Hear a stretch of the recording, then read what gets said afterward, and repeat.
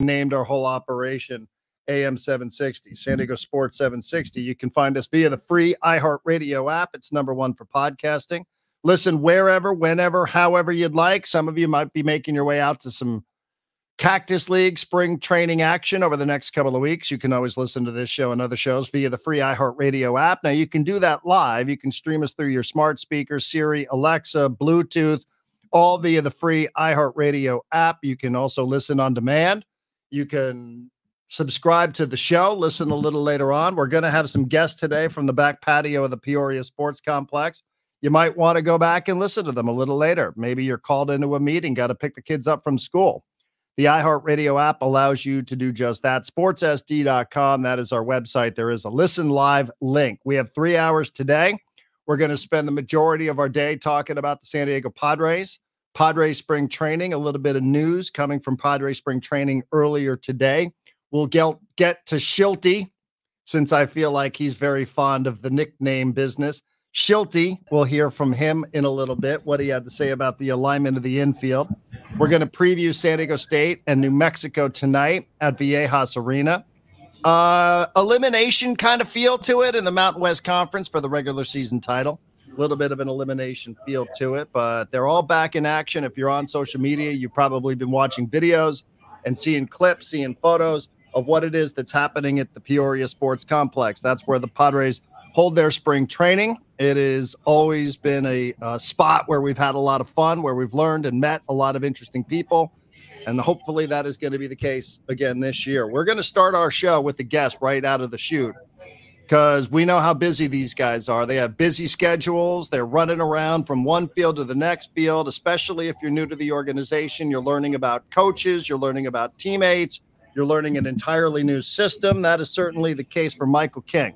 Michael King was part of the Soto trade, the Juan Soto trade. Michael King, Drew Thorpe, Johnny Brito, Vasquez, Kyle Higashioka. So we're going to talk to him coming up a little later on, but our first opportunity to say hello to Michael King. Lots of expectations. Everybody's loving what they're hearing from Michael King, and he joins us on the back patio of the Peoria Sports Complex. Michael, this is Darren Smith back in San Diego. Thanks so much. Oh, of course. Yeah. Thank you for having me. How are you? Good. You can hear us okay? Yes. Can you hear me? I got you, pal. How's it going? Oh, it's great. It's my first time in Arizona, so I'm enjoying the dry weather. I would imagine. I was going to ask, what is this adjustment like? You spent your entire professional career this time of the year. You've been in the state of Florida, right? So this is your first opportunity, not just in the Cactus League, but in Arizona overall. What are your impressions, not just of the organization, but the new settings? Yeah, no, it's an adjustment in weather, because it's freezing when I get in my car in the morning. But then when I come out here, I'm in short sleeves and I'm sweating. So I got to kind of adjust my wardrobe. But no, I mean, it's great. I got to blow into my hand a little bit to get a little bit more moisture because it's so dry for the grip of the ball. But besides that, it's same old baseball, you know?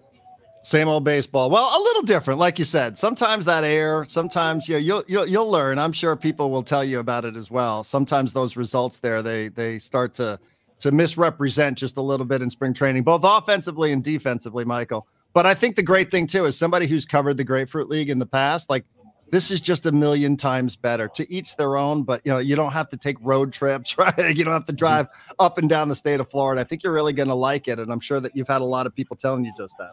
Oh yeah, everybody says you're going to absolutely love it out there. And even before I left, Aaron Boone said that towards the end of his career, all he wanted to do was sign with the team that had an Arizona spring training, because he wanted to have a spring training in Arizona. So I'm definitely enjoying my time right now, and I'm excited for games to get going. Well, I would imagine as well. What's it like getting used to a new organization? It's definitely an adjustment. Obviously, you come in and you're almost the quiet kid because you don't know anybody, you have no friends. So I was actually happy that I had a couple guys come over with the Yankees. And then we also signed Wandy Peralta, Tyler Wade I used to play with. So there are a couple guys that are familiar faces for me. But I gotta learn my footing. I still don't know anybody's name. So I feel bad that I keep introducing myself to people I've already introduced myself to. But once we get the groundwork going, it'll be a lot easier. Right. And aside from learning everybody's names, it's a good thing people have names on the back of their jerseys, right? Although I suspect you're not just talking about teammates, Michael. Yep. What just like routine wise? I mean, what like a new organization, a new way of doing thing, a new voice, a new manager, new pitching coach, strength and conditioning, right? The list goes on and on and on. Like, seems like it's pretty overwhelming. I would imagine they're not expecting you to know all of this stuff here on February 16th, but like, do you have to sort of just clean the slate and start all over again from everything that you knew in professional baseball? No, not really. And I'm actually super grateful for that. I had a long conversation with Ruben, multiple conversations with Ruben this offseason, just about my routine, and having that communication allowed me to come in with a much better relationship with him. He understands my routine. He understands how I go about my business. So it made it a lot easier of a transition. But then also coming in with the training staff and the strength coaches, obviously they do things a little bit differently, but it's more of, they know that I got to the level that I'm at with the routine that I had, and they don't want to change anything, but they're suggesting, hey, I can give you this, and if it works for your routine, then add it to the routine. If not, you don't like it, then take it away. So they're actually been really understanding of me. So Jay, the strength coach, and really I've been talking to Mark a bunch in the training room just about different routines post throwing or in between throwing that I've loved, and I've already adapted my routine a little bit to theirs. Interesting, because sometimes you hear about players that go to new organizations and maybe not a complete teardown, but it's like, no, this is the way we do things around here. That's interesting to hear. Michael King is joining us from the back patio of the Peoria Sports Complex. This has been a pretty eventful offseason, wouldn't you say? You got traded from the organization that you were primarily associated with to a new organization. You got married. You're relocating, spring training for the first time in Arizona. You're looking for a place to live in Southern California. How is it just going? How is life with all of the change for Michael King? It's great. I mean, I found out that I got traded. I think it was 10 days before I got married. So that threw a little wrinkle in my off season, but my wife Sheila was awesome about it, and we still had a blast at the wedding. And then we had to change where we were going to live. We had to figure out our spring training housing. We had to figure out our season housing. So we went through a little adjustment period, but after that, it was just really thinking about the opportunity that we both have. Even just for our marriage, it's awesome to then go all the way across the country, and I'm just stuck with her, and we're going to really learn a lot about each other and mold our relationship to the best that it possibly can be. So I'm really excited, not just for the Padres opportunity, but also with my new life. I would love to hear some details, if you wouldn't mind. Just a couple of the conversations. Number one, Michael, would be the conversation where you find out you're getting traded. Does that come from the Yankees? Does it come from your agent? Do you read it on Twitter? How do you find out that you've been traded from the Yankees to the Padres? Mine actually was my agent. I think that it's because it was Juan Soto. And because it was New York, it was a really hard thing for both teams to kind of keep secret. And so there was a ton of. We lost you there for a quick second. If you wouldn't mind, just how did you find out that you got traded? So I think it was really hard for the media not to be all over a Juan Soto trade, but also to New York, and that media coverage is insane. So I found out from my agent, who actually found out from Joel Sherman, because Joel Sherman got called from. Somebody said, like, get a suit on. It's 10 p.m. on the East Coast. And he's like, get a suit on. You're about to come on MLB Network to talk about something big with the Yankees. And so my agent kind of knew what was happening there. And as I was watching MLB Network, I see my phone light up with a call from Brian Cashman. And that's when I knew it was fully official. And it was a quick call, just like thank you for everything you've done for our organization and wish you best of luck. And then I started getting the flood of texts and calls from teammates, coaches, friends, whoever. But it was an eventful night. I didn't get much sleep that night. I would imagine. And then what is the conversation with you and then your fiance, right? Your fiance at the time. The chronology is you get traded, then you get married 10 days later. Then what's that conversation like? Yeah, she's awesome because she then just flipped the switch to baseball mode for a little bit there and allowed us to really focus on baseball instead of our marriage, or our upcoming wedding. Which was great of her. And I fully respect her because we took a good 2-3 days. That was the week leading up to our wedding where we really had to focus on baseball. And we found housing out in Arizona. We found housing in San Diego. I had so many different phone calls with other people. So she was able to be very, helpful to me. And then we just totally switched on the wedding mode and had an absolute blast. I would love that. Did anything have to change with the wedding? Like, was there any sort of Yankee themed party favors, anything along those lines? Or like, was that not something that you were going to do anyway? No.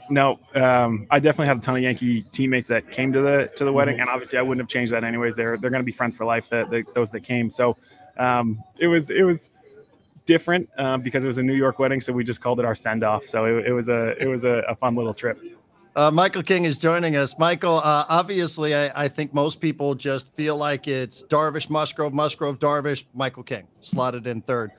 You've had an interesting career. I think people are well aware of who you are and how your career's gone. Relief pitcher, starting pitcher, lots of success. Most recent success there in the latter role as well.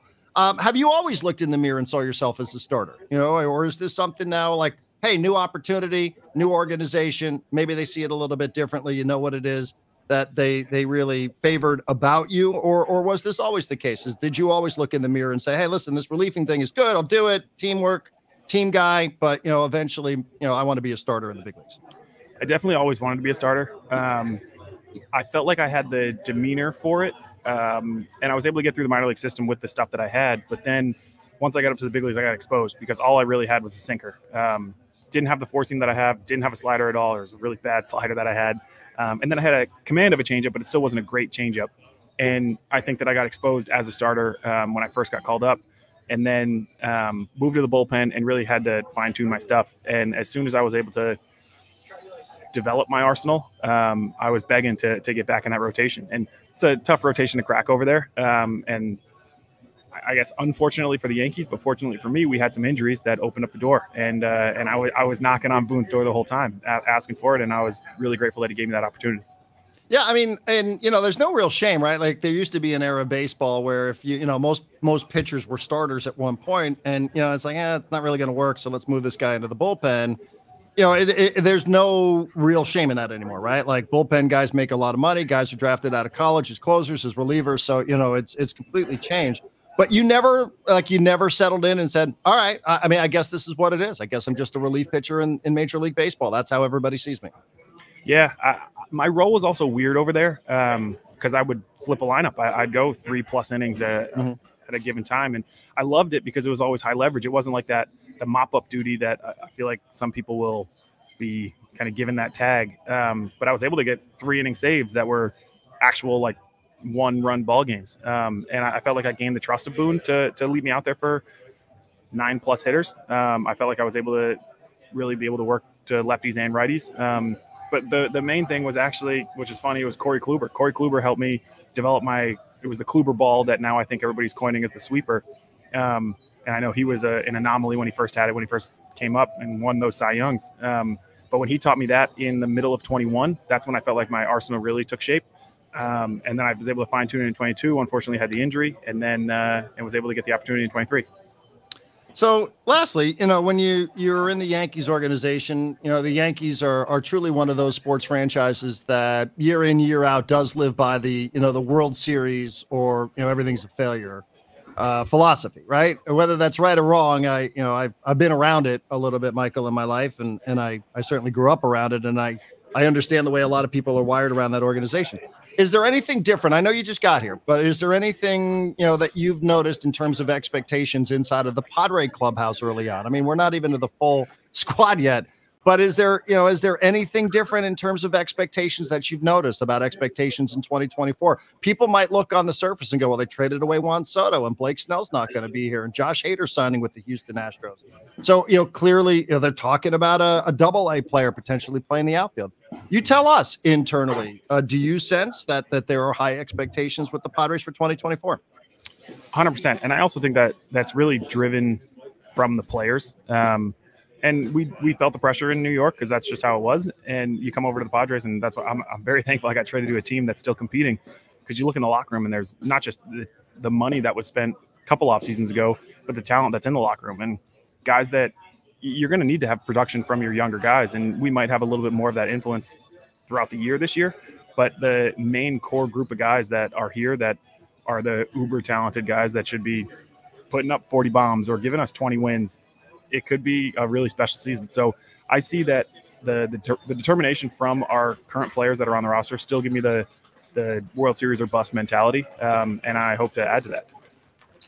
I mean, and a guy like Joe Musgrove, I would think, tell us what kind of tone setter he is early on for you. Again, I know you're just getting to know everybody and their numbers and everybody's names, but it certainly has always seemed to me like Musgrove, at least amongst the pitchers and potentially amongst the position players as well, is a tone setter in the clubhouse. What's it like? Just what's it been like being received by him?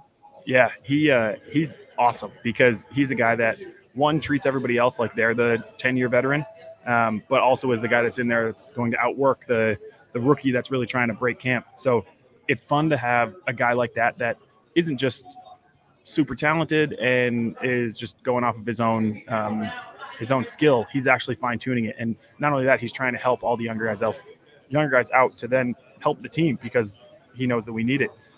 So it's great to basically have two aces, and my locker is right next to Darvish's too. So I've been talking to him a bunch, and I mean it's going to be really fun to not only watch them throughout the year do their business, but also then learn from them and how they've had all the success throughout their careers. All right. Well, hey, good to chat with you. Now, these are the spring training caps. We're also streaming this for people who are thinking that they're just listening on radio. This might be a weird question. Those are the spring training caps here. They're sort of like yellow goldish. I think so. Yeah. I don't know. Boy. Yeah, you can see the 24 logo there. So yeah, it's a little flashy for me, but I like it. You know, I gotta break it out a little bit. I like it too. I mean, you know, we're always going to know where Padre players are anytime they're out there on the baseball diamond. Exactly. For sure. If you guys wander off into a field somewhere, it won't be too hard to find anybody who's drifted off from the Padres. Michael, congrats on everything that you've had going on this offseason. Thank you very much for taking the time to join us, and I hope we get a chance to do it again. Thank you. Yeah, I appreciate it. All right, you got it. Michael King, everybody, starting pitcher now with the San Diego Padres, who, again, according to everybody who has talked about this trade, has said this is, you know, certainly one of the players who the Padres are going to be relying on regularly throughout the season. And, you know, that whole conversation about being a relief pitcher, starting pitcher, et cetera, you know, good on Michael to say, hey, listen, I sort of really wasn't qualified to do that sort of stuff. You know, that's a position where you got to have multiple pitches. Starters, relievers, you know, you can get by with one or two. You can't really get by with one or two when it comes to being a starter. I mean, most can't. Most mortal pitchers can't. There are rare exceptions every once in a while, right? That was a conversation we used to have about Denelson Lamet. Can he just get by with two pitches as a starting pitcher? You know, we unfortunately didn't never get to realize, you know, what he could be long term in his career. But pretty eventful to go from engagement, finding out Joel Sherman calls your agent. Joel Sherman's a reporter with MLB Network and maybe one of the New York Post or the Athletic, something, one of those MLB insider types. And he's the one that breaks the news. You know, that's the world you live in now. Oftentimes people go, I can't believe a player found out on Twitter.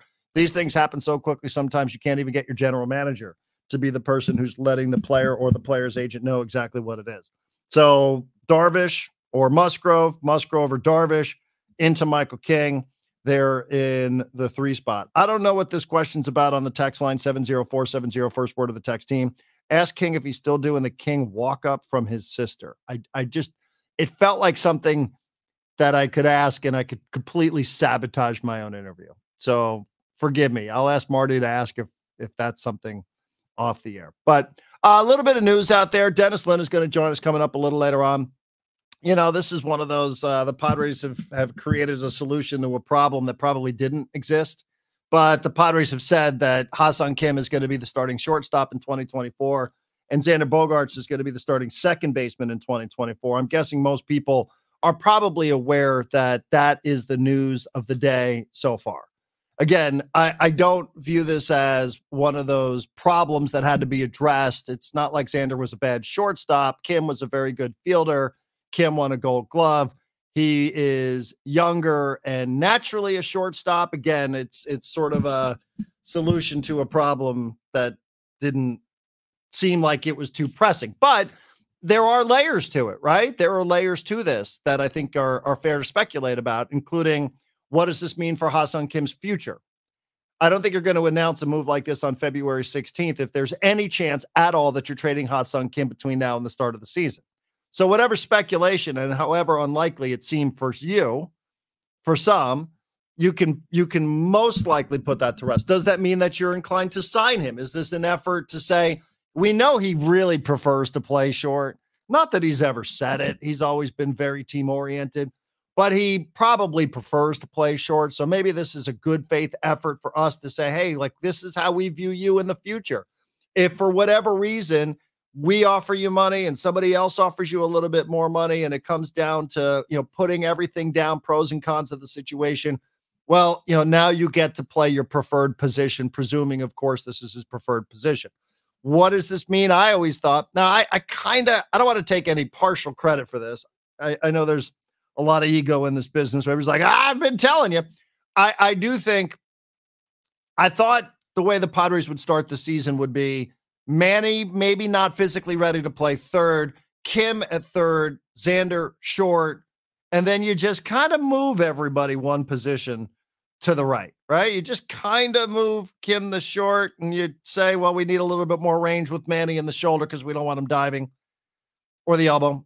And we move Xander, then you take the opportunity. But this makes more sense, doesn't it? I mean, it makes more sense to get Xander fully on board before the season starts, while you're there to do what? To practice. This is the whole point. You probably wouldn't want to do that in April. So, I just sort of thought through that on the air one day, thinking through, well, what is it going to look like?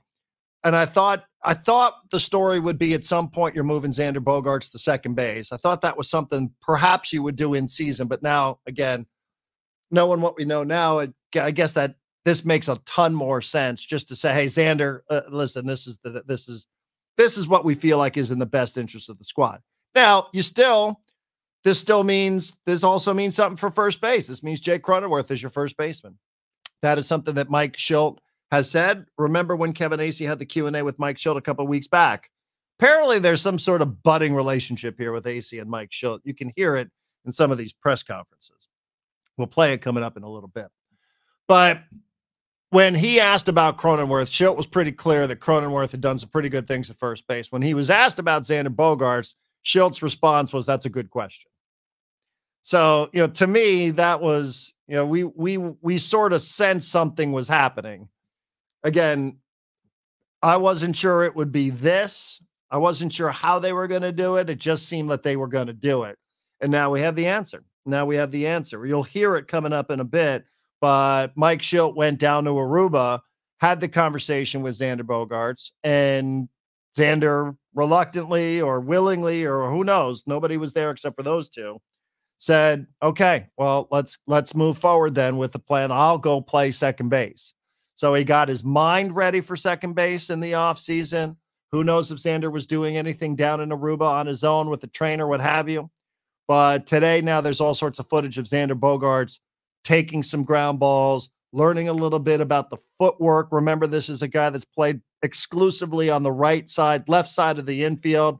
So it's a bit of an adjustment, but I think Xander's pretty good. He wasn't bad. Nobody said Xander Bogaerts was bad at shortstop last year. I don't know that this is the most pressing thing that the Padres had to address, but they addressed it, and they addressed it early. And now you're moving forward with Ha-Seong Kim as your shortstop and Xander Bogaerts as your second baseman. Back after this.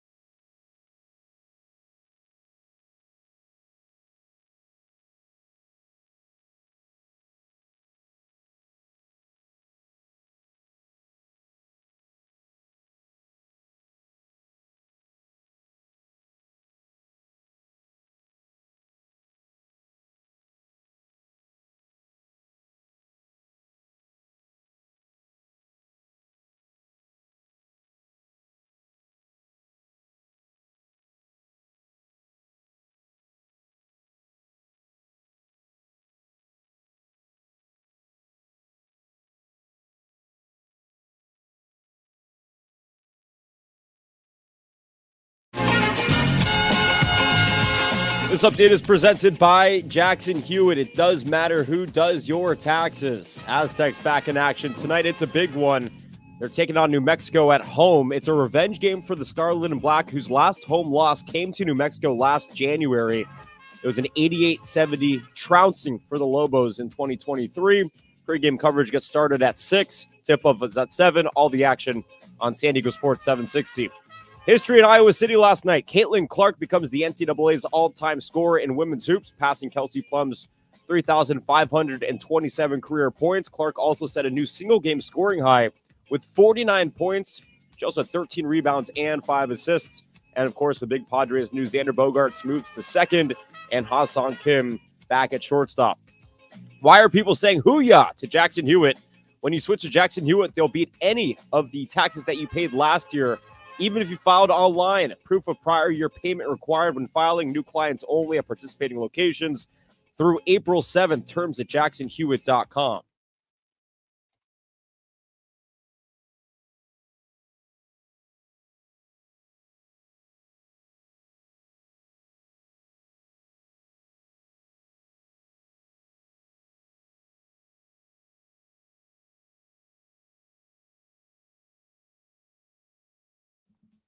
With you to 3 o'clock, John and Jim coming up here in a little bit. You can text us 70470. First word of the text, team, TEAM. Interesting. We have both sides of the announcement from earlier today that Xander Bogaerts is going to be the team starting second baseman. Ha-Sung Kim will be the team starting shortstop. 619 says this is a terrible move. Ha-Sung at short is great. Cronenworth is above average. I don't understand the Bogaerts trade. I don't know. Trade signing, I guess. Signing is probably what this person was referring to. I feel like it was a fan move by Peter before he passed, and it contains a contract that's a team killer. We need to bring in a DH to play first. That's from a 619 number. And then just a couple of minutes earlier, an 858 number says, hey, Darren, I love the move to second for Xander. He automatically becomes a top 5 offensive second baseman, and that should take some wear and tear off his body. Props to Schilt and Bogaerts for doing what's best for the team, something that was missing last year. There is a theme developing, and I'm going to just say early on, if your first instinct is to say, this is such a credit to Mike Schilt, this is something that should have been done last year with Bob Melvin, you're kind of crazy and you're rewriting history. You weren't given that option last year because they had an introductory press conference where Xander Bogaerts, this is the one that Jim Russell interrupted, where he was asked specifically about, you do know that there's Ha-Sung Kim here and there's Fernando Tatis Jr. here. Has the team negotiated with you about playing a position other than short? He looked at the person who asked the question like the person had 3 heads. He's like, what? No. Almost dumbfounded, said, I was brought in here and told specifically that I was being brought in here to be a shortstop. That wasn't on the table last year. That required a full season. That required an off season. That required a conversation. It is so unfair, and it's just so typical for people to say, and credit to Schilt for having the conversation, for being the one that either said, I'm going to go to Aruba to have this conversation, or, hey, Mike, you're the one that has to have this conversation because he probably doesn't need to hear it from Preller. Credit to the person who delivered the message, but still, it wasn't a conversation that you were capable of having last year. Now, I will say also, I continue to hear Joe Musgrove again today say something to the effect, and this is how you know, for everybody that wants to say that Juan Soto was a headache, or that Blake Snell was a headache, or that whoever who's not here was a headache last year. Bob Melvin was a headache, right? Josh Hader was a headache. He was a bit of a diva. And there were guys that certainly were prioritizing things perhaps other than the team. But I continue to hear Musgrove say, what we have to do is put our egos off to the side.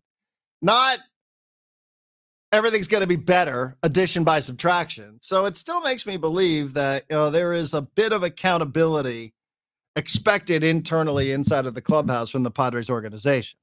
Because I don't think Musgrove says what he says several times now, according to my count, in several different settings, talking about dudes putting their egos off to the side We got to make sure that we put our egos off to the side. We got to make sure that we're better at coming together as a team. If he feels like all of those problems went away because you traded away a player who some of you think is a prima donna, because they allowed a couple players to walk away in free agency, one of whom won a Cy Young Award, who was pretty picky and choosy about how he wanted to be used, and his agent was pretty picky and choosy, and we know all we need to know now about the closer. But Musgrove continues to say this, and maybe this is a great example of somebody going, I will put the team first. I would rather play short, but I will put the team first, and I will play second base. Now, Mike Shildt spoke earlier today, and Mike Shildt made this announcement. It was very interesting how this all shook out, that Xander Bogaerts was in camp today, and one of the very first questions from Kevin Acee was about Xander Bogaerts and how he fits in 2024. Here's the way it sounded from the Peoria Sports Complex.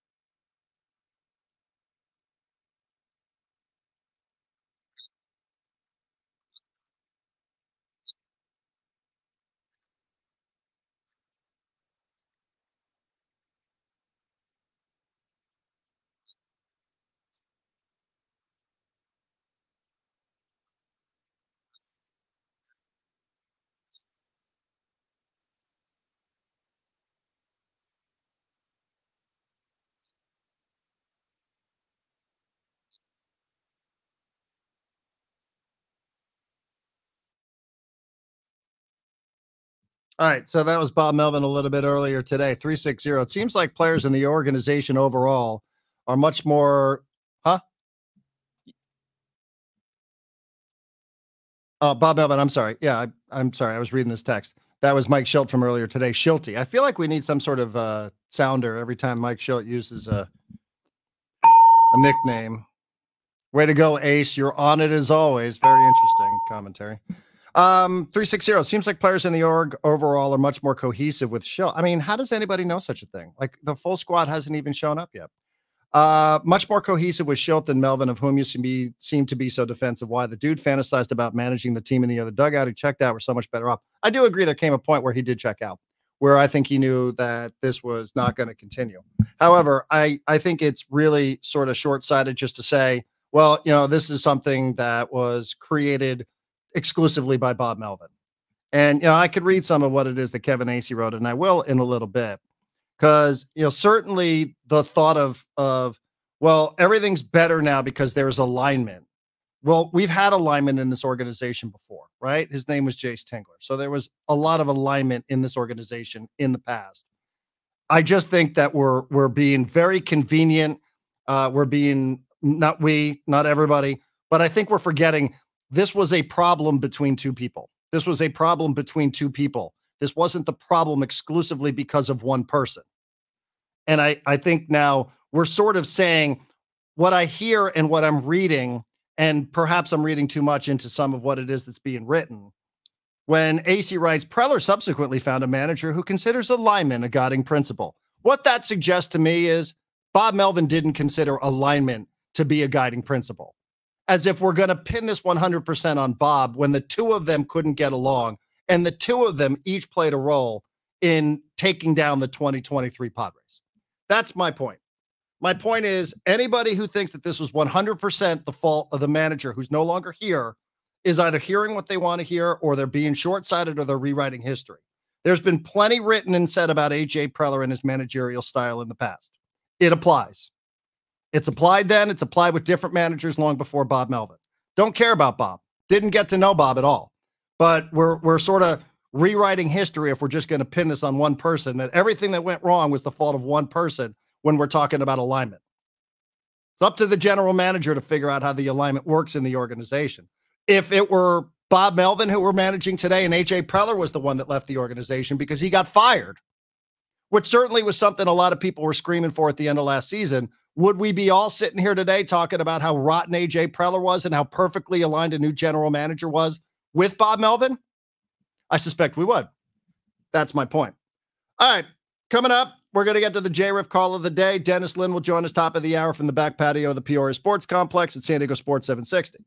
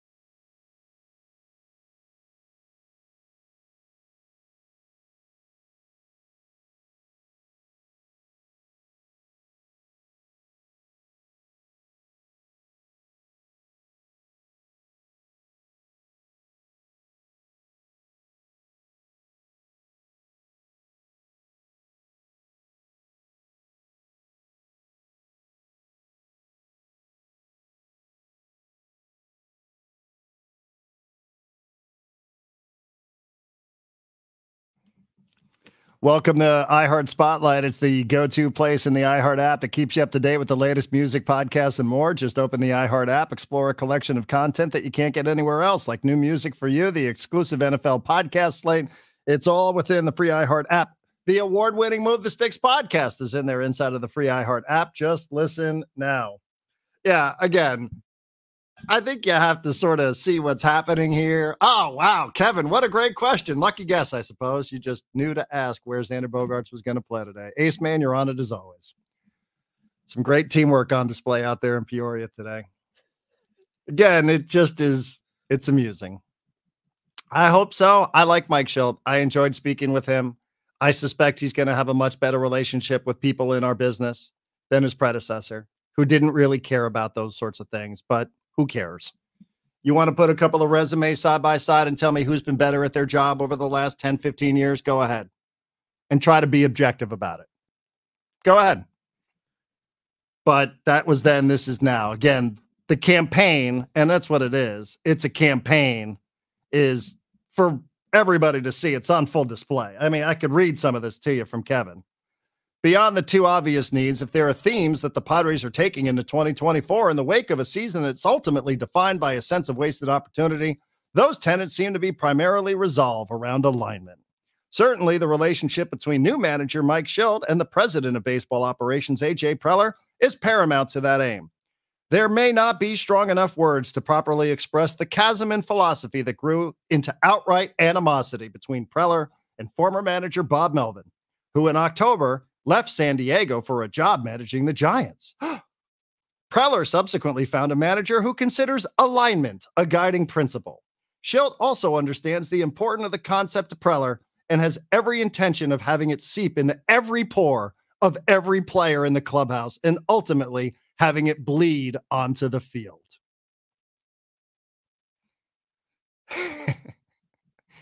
As trite as it might seem and as intangible as it is, the words of Schilt's players indicate that many offseason dinners and text messages and phone conversations with the team's core group of leaders have had their intended effect. Schilt's done a really good job of starting those first steps to build the foundation of the team and what our identity is going to be, said Joe Musgrove. No one in uniform is blaming Melvin, but there is a quiet acknowledgement that having the air cleared of tension and toxicity won't hurt, and that an increased flow of communication would help. I just wonder what the narrative would be if the organization said Bob Melvin's staying and it's toxic. Kevin, who's a journalist, doesn't have the words to describe the level of toxicity in the relationship. So it's got to be bad if Kevin Acee doesn't have words to describe it. But what would we be talking about if the organization backed Bob Melvin and not A.J. Preller? I just wonder, but we'll never know. Let's get to the J-Riff call of the day. Great kid. Don't get cocky. There are great legendary play-by-play moments. Gibbs trying to get the edge, does, turns it up, gets to the 10, Gibbs to the 5, still fighting at the 3, to the end zone, touchdown Detroit Lions. Machado to deep left, and deep and far into the San Diego night, and walk it on. Jackson looks to push, leaving it behind for Newton. Deep 3 on the right wing, got it with a 3. Then there are some that are, well, not so great. Wilson has drawn comparisons to former LSU playmaker Tyrann Matteau. I give Rich Rain great credit. Going down the right sideline. You have to get rid of this ball. We discover the difference on J-Riff's play-by-play call of the day. I kind of want you to just keep going. Let's just kill the call of the day today, and I just want you to keep poetically reading us Kevin Acee's piece. I mean, Ace Man, you're on it as always. It's almost like humorous ASMR the way that you're doing it. History was made last night in Iowa City. Caitlin Clark becomes the NCAA's all-time scorer in women's basketball, passing Kelsey Plum. You may have heard the calls. I don't care. It just is the call of the day. I did bark like a dog on my broadcast last night. Maybe we can play that another time. But it does not come close to Zora Stevenson on the Peacock broadcast or Rob Brooks and Jamie Cavey Lang on the Iowa radio broadcast. So let's start with the TV broadcast. This is Zora Stevenson calling Caitlin Clark hitting a 40-footer from the logo. This is so crazy. To break Kelsey Plum's all-time scoring record. Can we also just real quick let everybody know that wasn't watching this or sort of just had a passing interest in it? She was 7 points shy of tying the all-time record. She needed 8 points to break the record. These were the 6th, 7th, and 8th points for Iowa. She scored the first 8 points for Iowa in this game. They're like, let's get this record. Caitlin, you score all of the points until we get this record. And that's exactly the way it played out.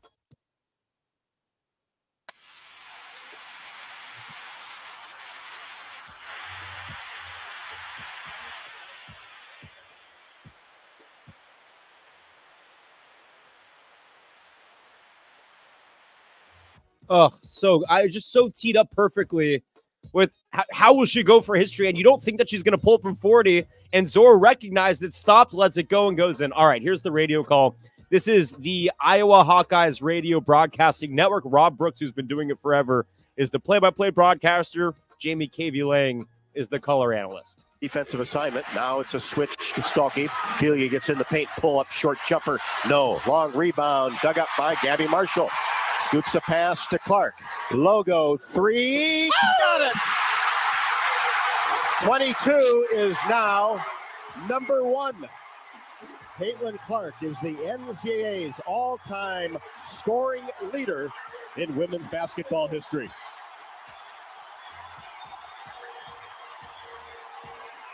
Fitting a logo 3. No other way to do it.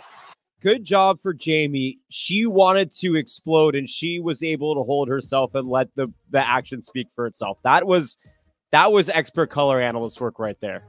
49 points, 16 of 31 shooting, 9 for 18 from three-point range, which, by the way, not trying to be cheap here, I would take 9 for 18 from San Diego State as a team tonight. Oh, yeah. That's a team who can barely make 6 threes in a game. Scored the first 8. The only thing I will say, why not stop the game? How about a quick foul early in the game? Stop. I'm sure she had her moment with the crowd, but it should have been at the moment where you become the all-time leading scorer in NCAA history. I agree. I don't know that that's something that you can plan or something that's beyond the flow of the, and you're playing to win. You don't want to burn a timeout and then need it later on in the half because there's a play that you need to draw up, get going in halftime. Like, there are strategic advantages to keeping those timeouts. I'm like, you're in this game to win at the end of the day. So I understand the reasoning not to call the timeout, but I do agree. Like, foul, let Caitlin Clark go up to the student section, do her claps, and then play on. And then of course in the post game interview, they're like, Caitlin, what'd you think of the game? She's like, we need to play better defense. We can't give up 89 points to Michigan. She just ultimate competitor, man. Yeah, and she gave the fans that paid really, really good money to be a part of that. Not only did she deliver very early on, I hope people were in their seats early. Don't know what it is or isn't like trying to get into that building. But she still put on a show because she still went for 49, which is a career high for her. Yeah, she had 46 back in December, and then with like 2 minutes to go, she just drains another 3 from like 35 and gets 49. 49, 13, and 5. She is the only player ever to have 3,000 points, 1,000 rebounds, 1,000 assists. It's unbelievable. And by the way, like Pete Maravich's record, which is the all-time NCAA record, men's and women's, which has been lasting since like the 60s when he was at LSU. Like, she is in range to catch that scoring record as well. So does she come back? She's got another season of eligibility, but she can turn pro. I don't know. I think she goes pro. All right. We're giving good grades across the board. 10s across the board. Way to go. Glad we spent a minute on that last night. 49 points. That was quite a performance. She's a baller, man. Hour number 2. Dennis Lin will join us in the back patio. Coming up next.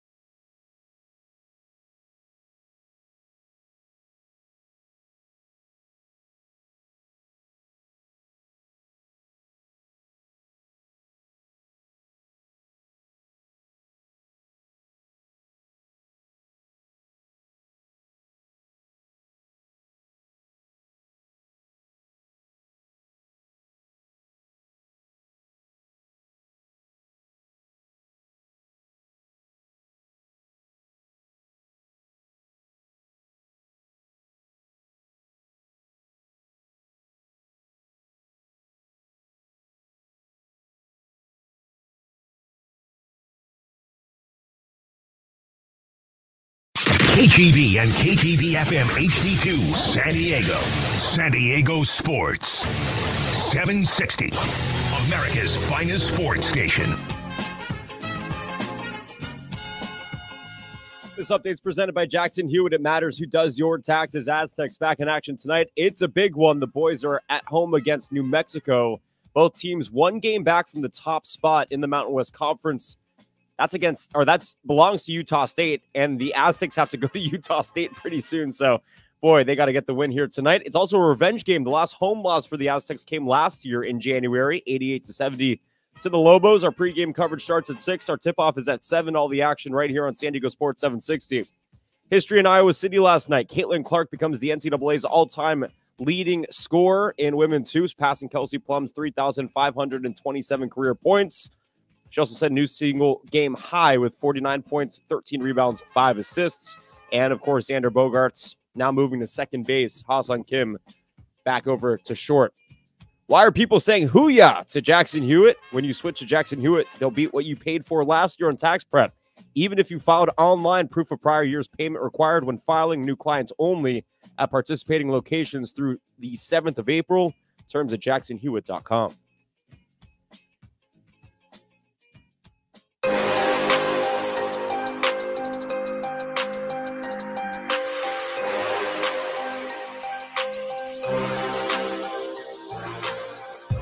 All right, hour number 2, San Diego Sports 760. I just hit the wrong button in here. All of a sudden, I was listening to the Genesis Invitational.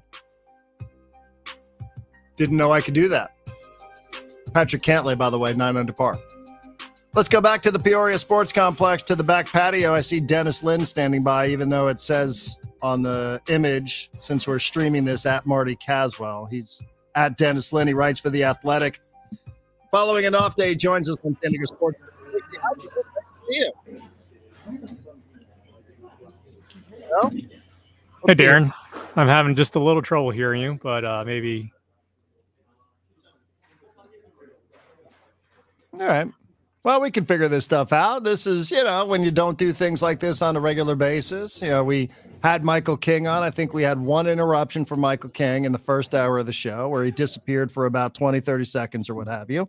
So we are going to head back out to the patio of the Peoria Sports Complex here momentarily. By the way, Xander Bogaerts has just spoken or is currently speaking to the media on the back patio. So remember, Padres yesterday, total off day. Marty was broadcasting from a restaurant somewhere in Glendale. Don't really know what the situation was. So Jay Riff will give me the thumbs up when he feels like we've had our situation squared away. San Diego State tonight, 7 o'clock. It's a blackout at Viejas Arena. No, we do not have tickets to give away.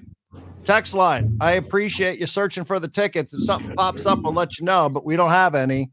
If we do, you'll be the first, but we don't. I wish we did. Should be a great game, 7 o'clock here on San Diego Sports 760. All right, let's try it again. Back patio, Peoria Sports Complex. Dennis Lin of The Athletic. Dennis, do you got us? I got you, Darren. Do you have me? I do. You look good. You sound good. Everything's going great. Dennis, how's spring training so far? Well, as you can see behind me, there's actually more people here than last year. And I think that has something to do with the fact that there are 4 prominent Asian players on this team, but it's a little different this year. Is that what it is? Yeah, usually there is this very friendly critique of press boxes when in fact it is that you get popular Asian players that are visiting or playing for your squad, Dennis. It's going to be a little bit busier in the press box this year, isn't it? Yeah, I'm really looking forward to, I don't know if looking forward to is the right phrase, but I think Dodger Stadium's press box is going to need maybe a slight expansion this year. I'm pretty curious to see what that looks like. What'd you do yesterday, off day? I was telling Marty I went for a hike, and then I searched for my passport because apparently I need a visa to go to Korea, even though it's only for a week. Huh. How about that? Where'd you go hiking? North Mountain, Central Phoenix. Quick hike. Pretty steep, but get it over with quick and feel slightly better about yourself instead of just, sitting in front of a heater all spring and eating like crap. Yeah, I get it. You have plenty of time for that. I thought maybe Camelback. Have you ever been to the top of Camelback Mountain? I have. It's been a few years. I'm not built up for that, Darren, yet. It's pitchers and catchers, or I guess full squad today, but I'm definitely still in off-season mode myself. All right. Well, ask Marty sometime about the time she attempted to hike Camelback Mountain in a pair of flip-flops. Just that'll be a good off-air story. I'm sure Marty will have her version of what it was that happened. I have my version of what happened, and I promise mine is much closer to the truth. I'm going to ask her right after this. Well, Dennis, you tell us today. I don't know that today's the news of the day. Obviously, is Xander Bogaerts, and this is Mike Schilt announcing a little bit earlier that Xander Bogaerts is going to be the everyday starting second baseman for the Padres. Ha-Seong Kim is going to be the starting shortstop. I don't know that this is earth-shattering, but it's still newsworthy. What did you make of today being the day that we found out what it was that was happening this year? Yeah, not earth-shattering, maybe a little surprising. I think we all knew this was possible, but just the fact that they were able to basically get this move out of the way so soon, I guess, is props to the Padres. But also, let's keep in mind, and props to Xander, too. I mean, this is a huge move for a guy who's almost exclusively played shortstop his entire career, including in the minors. But let's keep in mind that the guy has $280 million in the bank already, so that lessens the steam a little bit. He does have a lot of pride as a professional, a guy who's worked really hard to improve at shortstop into his 30s. So it is a big move. And I think, Mike Schilt obviously went down to Aruba, back in December to try to lay the groundwork. And I think some of that groundwork started before, because Xander said that was not the first time someone with the organization had talked to him about, this potential, move. I know they had talked about it when he first signed, but you're into a $280 million contract. It's not something you bargain for when you have played shortstop your entire career. Right. And that's the question, I'm sure, Dennis, that you'll be asked in your next Padres mailbag at theathletic.com. It's the question we've already been asked, and it's the question that many are asking on social media. Why not do this last year? If, in fact, Ha-Seong Kim was on his way to a Gold Glove winning season, why wasn't this done last year? And I do feel like a lot of people are implying, like, why wasn't it that Bob Melvin did this? Why did it take Mike Schilt to do this? Yeah, I think that's, whoever the manager is, whether it's Bob Melvin, Mike Schilt, Andy Green, it could be basically like Bill Belichick of whoever's talking to Xander Bogaerts. Your first year in a new city, after you spent your entire career with one organization, spent your entire career at one position. I don't know how fair that is, asking someone to move, even if they've already been paid all that money. So, even if it was Mike Schilt last year, I don't think this move would have been made. So, a year in, I think he clearly sees that Ha-Seong Kim from up close, from in-person experience, is a really, really good defender, the best shortstop on the team. I think he and other people would admit to you, obviously. But yeah, you give a guy time to settle in, and yeah, maybe it didn't work out so great for the team last year. From an individual standpoint, I mean, Xander was fine at shortstop. I think if you talk to people who watch this game for a living, he was fine, but it wasn't Ha-Seong Kim level, and Ha-Seong Kim won a Gold Glove, mostly playing second base. So I think in the end it kind of worked out. But I mean, right now this year they got to, I guess, mind the margins for any advantage they can get with a lower payroll. So this is probably their best defensive alignment if you're, going to leave Jake Cronenworth at first base. Right. And there's a lot of layers to this. And I do think it's interesting, not just manufactured interest. Dennis Lin of The Athletic is joining us from Peoria.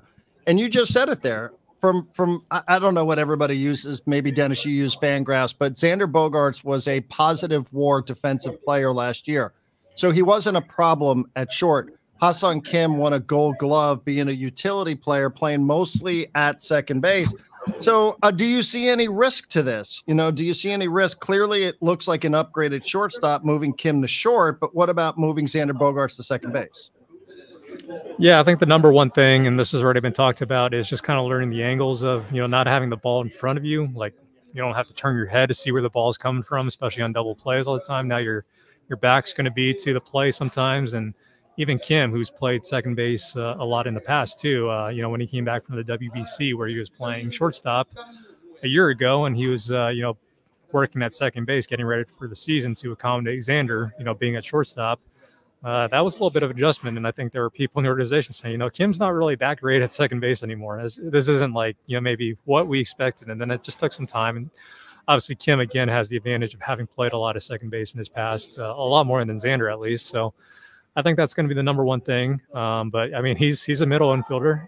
He'll probably figure it out. He's athletic, and he has pretty good hands. So I expect, with his arm strength, it's probably a better fit. The arm strength isn't, quite in the upper echelon for shortstops. And second base is a shorter way to go, obviously, needless to say. So I think he'll be just fine out there. But, again, you're also getting the advantage of putting a Gold Glove winner back at shortstop. And, he obviously was really good there too. He didn't just win that Gold Glove for playing second base. He was a utility Gold Glove guy. So I think they think very strongly. I think most people outside the organization agree too. This is probably, for the best. Yeah. And again, I think that there's also a couple of other layers to it. Number one would be, I guess, as unlikely as it might be that they were going to trade Ha-Seong Kim, and you have written about this recently, Dennis. Does this for you close the door on any potential trade for Ha-Seong Kim between now and the start of the season? I wouldn't say so. I mean, it's always been unlikely that, he's going to get traded, especially before Seoul, South Korea. Not that's their only determining factor, but I was actually just talking with someone just how funny would it be if this is a whole kind of like sham where, they say Xander Bogaerts to second base and Ha-Seong Kim gets traded the next day. And so, Xander, you're back at shortstop. But no, I think this is just looking at what they have right now. And it's also maybe a nice little bonus for Kim in a contract year that he's going to be playing maybe his most valuable position. I mean, it is his most valuable position. So if he has a big year defensively, I don't know how much Xander considered this. I mean, he's a good teammate. And like we said earlier, he saw what Kim can do at shortstop. Maybe that puts more money in Ha-Seong Kim's pocket, regardless of whichever team he's on next year. And the other, I guess, as unlikely as it was that, there would be massive movement around the infield and Jake Cronenworth would come off first base and go back to the position where he broke into the big leagues playing second base. I guess we can close the door on that one even more definitively than we can any sort of potential Ha-Seong Kim trade. Yeah, it looks that way. And keep in mind, I know they kind of have to say this right now, but Mike Schultz said, this is not etched in stone 100%. We're going to see how Xander feels out there at second base, how comfortable he is, how he goes about it. So they always reserve the right to, flip these guys back to, Kim at second base mostly. And Xander at short if it doesn't go well. But yeah, I think if you're going to look at the writing on the wall, yeah, it's most likely, Jake Cronenworth playing mostly at first base. And that's not ideal for him, but, he's got a much smaller contract than Xander. And he already has played first base, unlike Xander. I know a lot of people think the best alignment would be Xander at first base, but asking a middle infielder to move to first base in the second year of a huge contract like this, that would be less ideal than this. Right. I mean, at least last year, this is improvement, right? Because you had two players playing at positions where they weren't their best. Now you have one, I guess. Well, I don't know. To be determined on Xander Bogaerts. The other thing I think, Dennis, sort of from a inner clubhouse philosophical viewpoint is, I've heard Musgrove a couple different times talk about identifying our identity. We didn't do this last year. Checking egos. We're still talking about checking egos. I know how convenient it has been for a lot of fans to blame Soto, to blame Hader, to a much lesser extent, blame Snell, blame Bob Melvin, blame people who weren't here for some of the fragility, the perceived fragility of the clubhouse. But I think it's easy to identify this as a player in Xander Bogaerts doing something and accepting something very publicly early on in the season that can be said it's obvious, but it also, he's prideful. I mean, he's got ego. Major league players, professional athletes have to have egos. But I think this is sort of a step into some of what it is that Joe Musgrove seems to be talking about an awful lot, which is egos off to the side. I'm not saying Xander Bogaerts was a problem. I don't know that. But in terms of wanting to identify some of the things that went wrong in 2023, do you think that this is something that could be applied to that conversation? Right, I do. And I think maybe after you have a year like 2023, maybe that the openness to doing different things, it becomes a little more easy. And obviously there's more impetus to maybe change your mind about certain things. One thing you hear about this club, especially last year when they had all the stars together, including Soto, and I'm not singling anyone out. It's just like, all these guys have come up and had success their own way. So why are they just going to listen to just any coach they just met, especially if you're new coming in? So when you fail, and you fail in a big way, very publicly, naturally, you would think, and these guys are wired different, but I think the average person would maybe be a little more inclined to do something different. So I think the manager conversation is a very interesting one, but I think if you ask me in the end, I mean, the manager is not the biggest factor here. It's kind of the composition of the clubhouse. And how this team is put together. But yeah, also, when you fall down like the Padres did in 2023 and, no one's hyping you up, although again, there's a lot of people here for some reason. Maybe a change in expectations and a change in mindset, being willing to do some different things because you failed will make a big difference.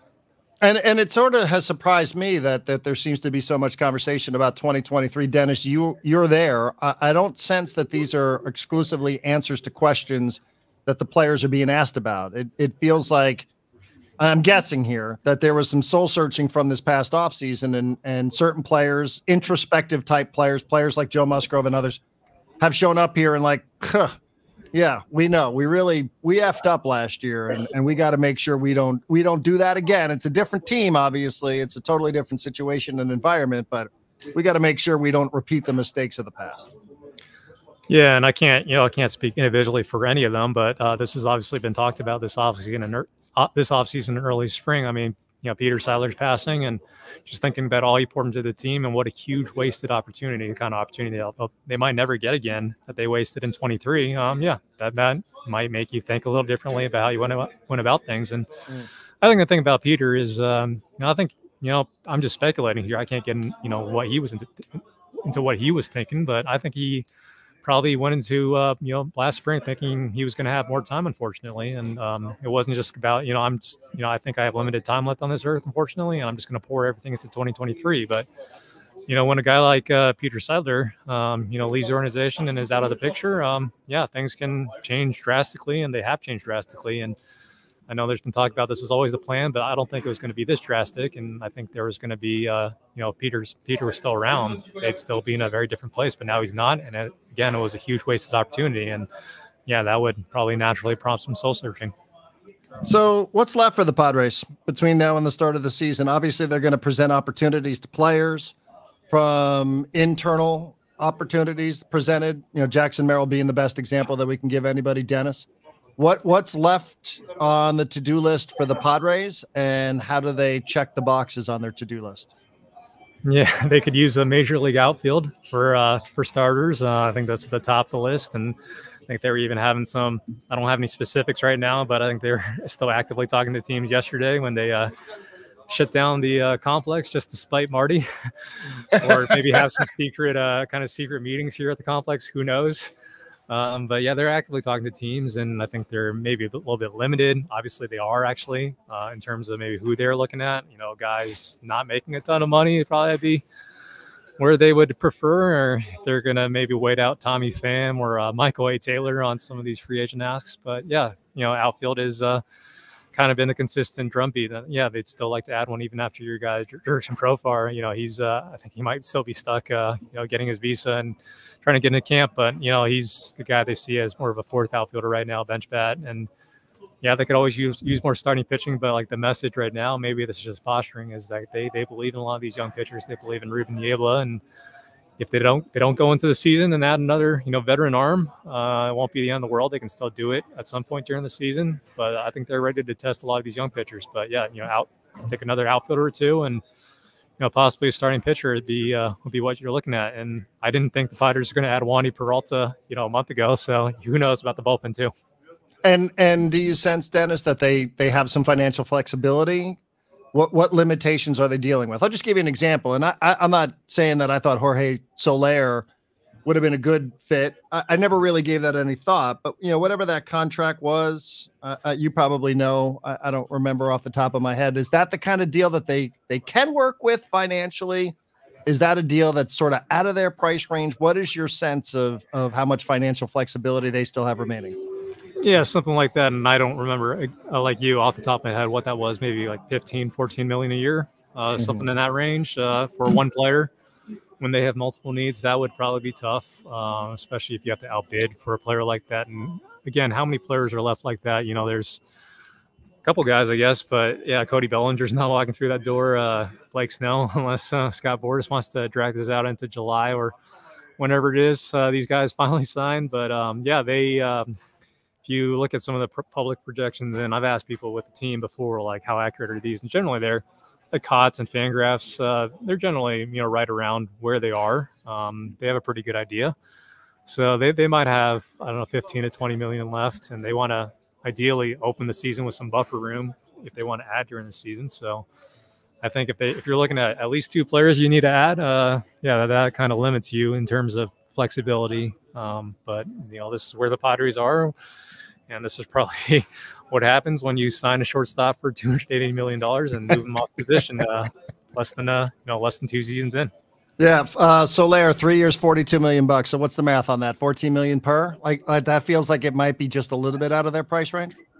Yeah, and I think he was a guy they were interested in last year, probably for around.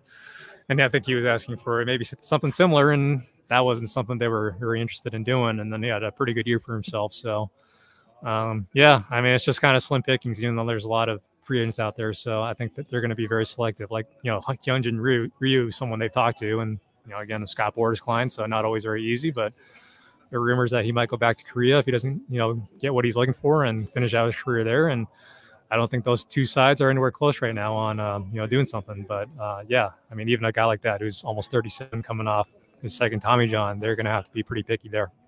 Yeah, you're also chumming the water, too, on some potential trades.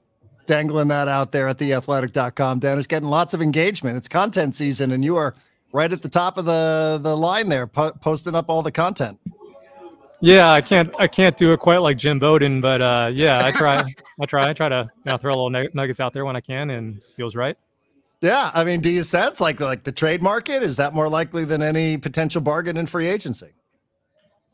I'm predicting probably a combination. It's not like they're going to add 4 more players or 5 more players. Who knows? It's Preller, so maybe he trades someone off the team that we're not expecting. Outside of Ha-Seong Kim, who you never know if someone blows him away. I don't think he's going to hang up the phone.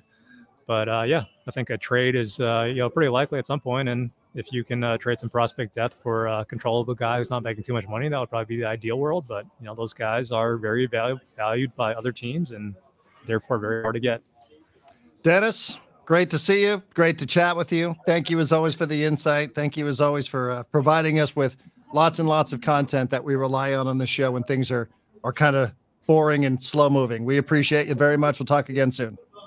Thanks, Darren. I'm going to get off right now and ask Marty about her hiking trip and her flip-flops. Yeah, hiking, Camelback Mountain, flip-flops. Who doesn't do that? Highly unrecommended. Not recommended.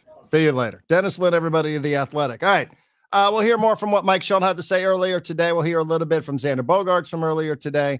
Still want to get into San Diego State, New Mexico coming up later on tonight. It feels like it's an elimination game for the Mountain West Conference regular season title. Maybe a bit premature, but with 6 games to go and a really, really challenging road game at Utah State. Man, this is the biggest game of the season until next week when they play at Utah State. So Utah State over the weekend is playing another game. Colorado State tomorrow afternoon, but this one tonight is going to be incredible. I'm so excited. Can't wait to watch it a little later on this evening. We'll be back after this.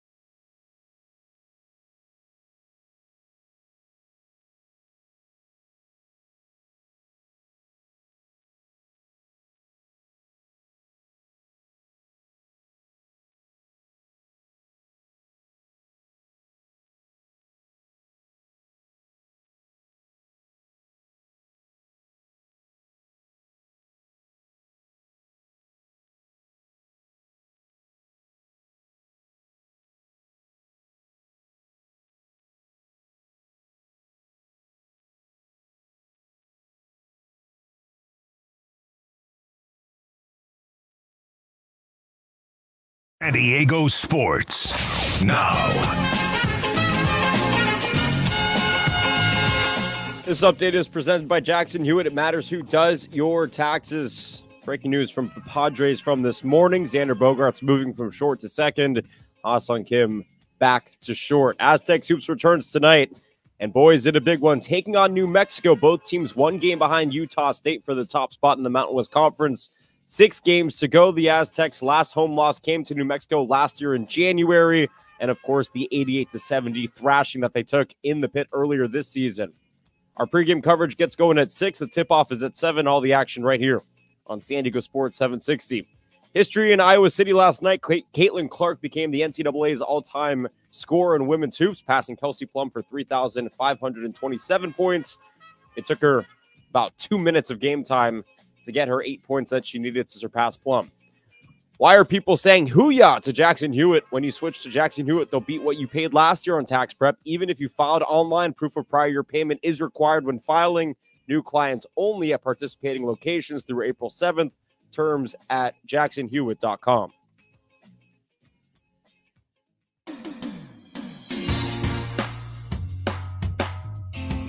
All right, John and Jim coming up at 3 o'clock. They're going to be here in studio this afternoon. The pregame show, San Diego State for New Mexico tonight. San Diego State's favored by 6.5 at VA House Arena. You can listen to this.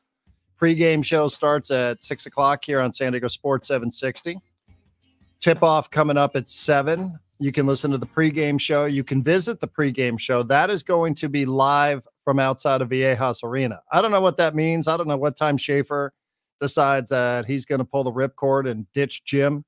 But at some point, he will ditch Jim and drive on out there to the Mesa, and Jim will be here doing Jim things, and Schaefer will be out there to prepare for the pregame show. It starts at 6 o'clock tonight. When you look at the standings, you see Utah State at 9-3. You see San Diego State and New Mexico sitting there with identical 8-4 records. So there's only 6 left. You heard Dave Velasquez the other day say, hey, we're planning on going 6-0. He didn't say it like that. He wasn't making a prediction. He wasn't being bold, wasn't making a guarantee. He's just simply saying what you'd expect Dave Velasquez to say. Like we're going 6-0. Like we want to be 6-0. That starts tonight, New Mexico. Obviously, there's a little bit of an extra incentive aside from standings, defending your Mountain West Conference regular season title. Crazy things can happen, and who can predict an unpredictable sport, especially this year in the Mountain West.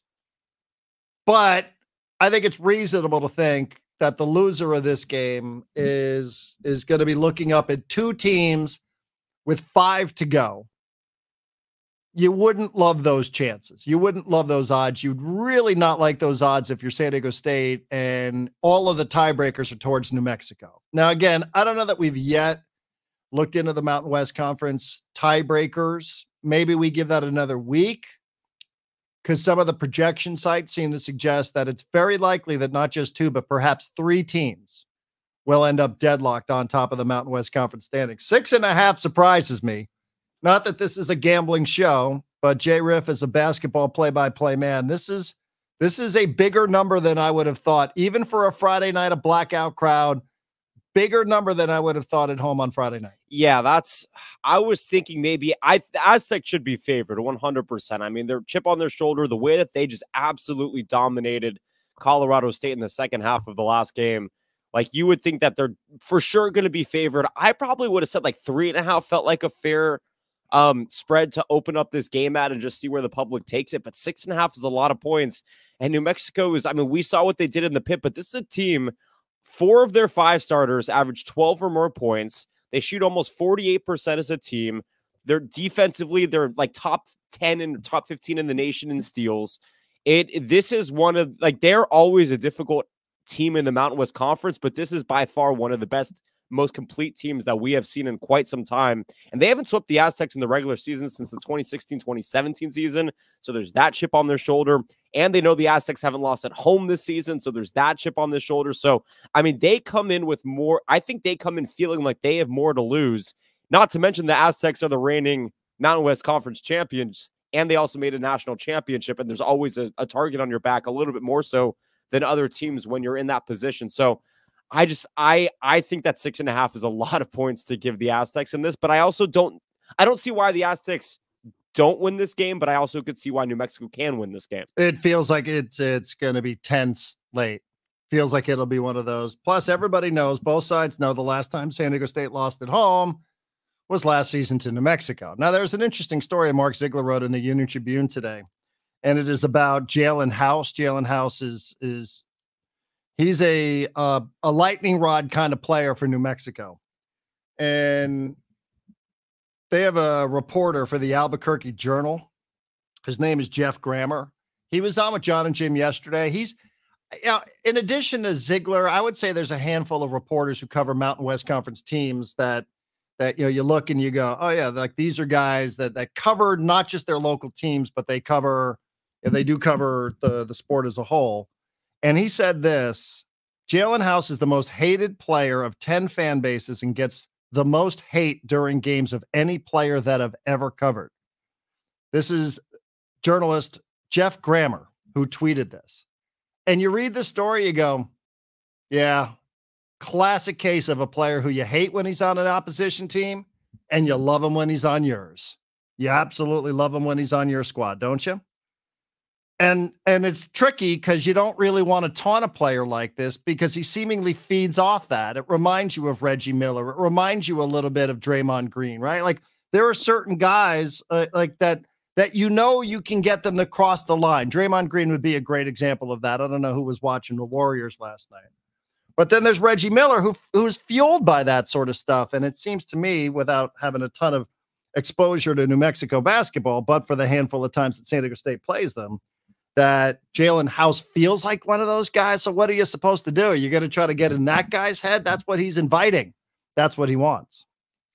All right, let's go back to the back patio of the Peoria Sports Complex. The Higster is stopping by for a few minutes. He was part of the trade that we discussed a little bit earlier. Juan Soto to New York, Michael King, Randy Vasquez, Drew Thorpe, Johnny Burrito, and Padres catcher Kyle Higashioka joining us on San Diego Sports 760. The Higster, thanks for stopping by. This is Darren back in San Diego. How are you? All right. We got to get you unmuted there, and then we'll be all good to go. So ask Marty right behind you there. Tell her that your mic is on mute, and we'll get you up and running here, Kyle, because I think the people want to not just see you since we're streaming it, but I think the people want to hear it. There you go. All right. Yeah. I can hear you now. How you doing? I can hear myself, too. Much better, right? Yeah, Radio 101. Thanks for doing this. No problem. How's it going? It's going great. I'm loving it here. Getting to meet all my new teammates and having a great time. What is the Higster all about? I just noticed that on social media today. Is this something that people refer to you? Is this how we should refer to you? Most people call me Higgy, but in the early days of Twitter, you kind of had to try to find a Twitter handle that wasn't taken. So I added a little underscore in there, and luckily it was open. It was the closest to my name I could get. I guess so. You're a Southern California guy, right? So unlike Michael King, who we just met, who had never been to Arizona, who I don't think had spent a ton of time in Southern California, this is after all the years in the Yankees organization, Kyle, this is a bit of a homecoming for you. How exciting is that aspect, your family from Huntington Beach? Yeah, super exciting. I mean, there's not many people are more excited than my mom about that. She can come see me play quite often whenever she wants, so it's good.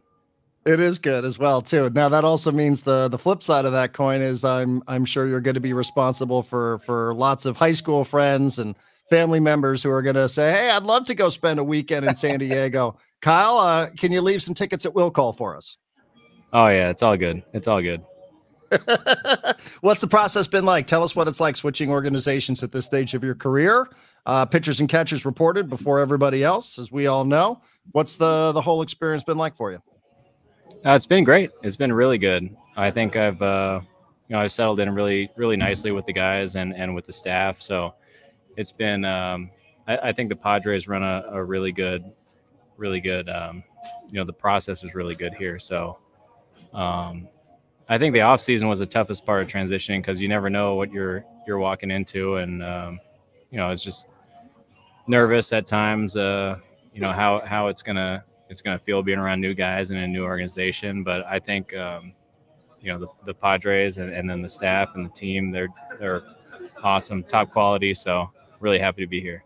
Kyle, I would love to hear it from you as somebody who's been as successful as you have at your position. Can you define like what the priorities are for a big league catcher? Can you tell us just, what the most important things are, how you prioritize from defense to pitching to everything that goes into game planning to hitting, like when you describe what a catcher does in Major League Baseball, what do you tell people?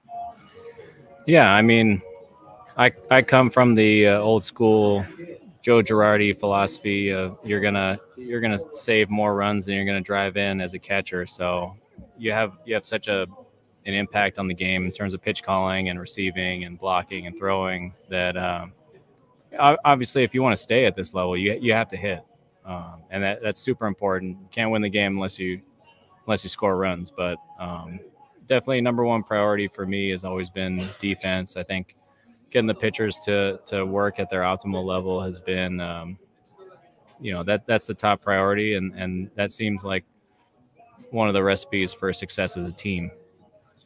And when does a mindset like that settle in for a player, right? I mean, everybody wants to hit. It's been a billion years since I was a little league player. Not that I was any good, Kyle, but everybody wanted to hit. When does the mindset of what it is that a catcher does and doesn't prioritize, when does that sort of settle in for you? Yeah, I mean, I prioritize my hitting as much as anything else. It's just I know that, on the field, I will have a bigger impact behind the plate than at the plate because you're involved with every single pitch the pitcher throws. Whereas at the plate, I mean, you're up, 4, maybe 5 times a game.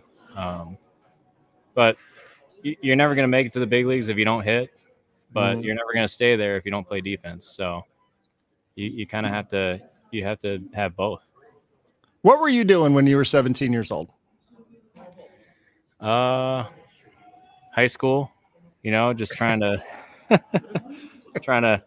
figure out life. Yeah, right. I mean, and it probably wasn't an easy thing to figure out when you were 17. When you look at a catcher in the system, when you look at Ethan Salas, who's 17 years old, and I'm sure, Kyle, you're a smart guy, you probably figured out where this question was going. I mean, how inconceivable does it seem that, you have a guy who you're working out with every single day who's 17 years old? It's crazy. I mean, the first time I met him, he told somebody that he was the bat boy, and I kind of believed it because I was like, man, this guy's really young. But when you talk to him and you meet him, you would swear that he's in his 20s, and he's so much more mature than a typical 17-year-old. And I think that's one of the reasons that he's been having so much success and that he's such a high prospect. What's it been like? Who have you had a chance to catch so far? Well, today I caught Cosgrove and Iriarte. I've caught almost everyone on the staff in the bullpen, but I mean, just for as far as today goes, Iriarte and Cosgrove were excellent. So Iriarte is a pretty exciting prospect. He's got great stuff. Have you caught Darvish yet? Yeah, a couple of bullpens. He looks good. What's it like? We hear about the arsenal. We hear like he had 9 and maybe he's added to the repertoire. What's it like just getting up to speed with you, Darvish, given how many different types of pitches that he throws? It's great because not only does he have a lot of pitches, but he knows how and when to use them and where to throw them. And so I think for him, everything is just a tool in the toolbox instead of just throwing it to throw it. So he's so experienced, and he's got such a track record of success. He's always a guy that you look forward to working with. Right, and in today's baseball, right, you don't have to come up with a bunch of different signs with your hands, right, or paint your fingers and your fingernails and put a bunch of tape on, right? Like all of that are the Padres almost exclusively through the speaker and the microphone? Yeah. It's all pitch comm, and it actually has turned into an advantage for us as pitcher and catcher, because we can kind of indicate exactly what we want, and it's easier and not having to worry about sign sequences with a guy on second. It makes everything very clear, so it's actually turned into a big benefit. And whose voice is on the pitch comm? Do you know? I don't know yet. I haven't heard the one here yet. Oh, you haven't? Okay. See, No. sometimes, right? Don't the catchers want to have their voices there, and then you slip in some little words of inspiration? Yeah, at times. With the Yankees, we had them do just like a robot voice because it came through the speaker a lot clearer, like more like a dictation software. Right, like AI. Because having somebody say it into a microphone, it was getting really soft and unclear, so it was kind of tough to understand. See, you would be a perfect person too, just given the breakdown of the staff. You are trilingual. You can speak in English, Japanese, and Spanish. So you would seem to be a prime candidate to be the voice of PitchCom for the Padres in 2024. I don't know. I'm not a great hype guy, so they might be falling asleep on the mound if I'm talking on the microphone. Do us one quick favor before we go. We're learning a little bit about some of the players that got traded over here from the Yankees. You know word association, Kyle, I'm sure. I'll just rattle off the name and just tell us, a quick couple of words on each of these guys. Michael King. I mean, he's a competitor. He's a bulldog, super intelligent, knows what he's doing. Great stuff. By the way, we had him on the show earlier. He's the nicest human being. Is he a different person when he's on the mound? He's got to be, right? Oh, yeah. He's a lot more tenacious on the mound. He yelled at me one time last year. What did you do? Did you do something I give wrong? it right back to him all the time. I give it right back to him. But who was wrong? Anybody? It was actually against the Padres. He came out to the mound from the bullpen, and he said he wanted to throw a slider first pitch, and I disagreed with him, and I made him throw a sinker, and then the guy, Kim got a RBI single on that pitch, and I felt like an idiot. I deserved it. Drew Thorpe. Great kid. I actually haven't caught Thorpe yet, but I mean he's already one of my favorite guys in the clubhouse. Super nice kid. I heard he's got electric stuff, so I can't wait. Again, and some of these guys maybe not a ton of experience with. Randy Vasquez, you have anything that you could share with us? Oh yeah. I mean, he's got a great arsenal. Everything he throws is good. So I mean, he's just so unpredictable because he can use any pitch in any scenario, and you can't really pin down what he's going to go to. Johnny Brito? Pretty much the same thing. I mean, great arsenal, very complex arsenal with the four-seam sinker, cutter, curveball, slider, changeup. I mean, any pitch in any count, he knows how to pitch, especially for a young guy. It's really impressive. So good scouting reports, Kyle. We appreciate it. Thank you for doing this. We know it's sort of full squad here. Probably a lot of chaos going around the facility. We thank you very much for taking the time to join us. I hope we get a chance to do it again. Thanks.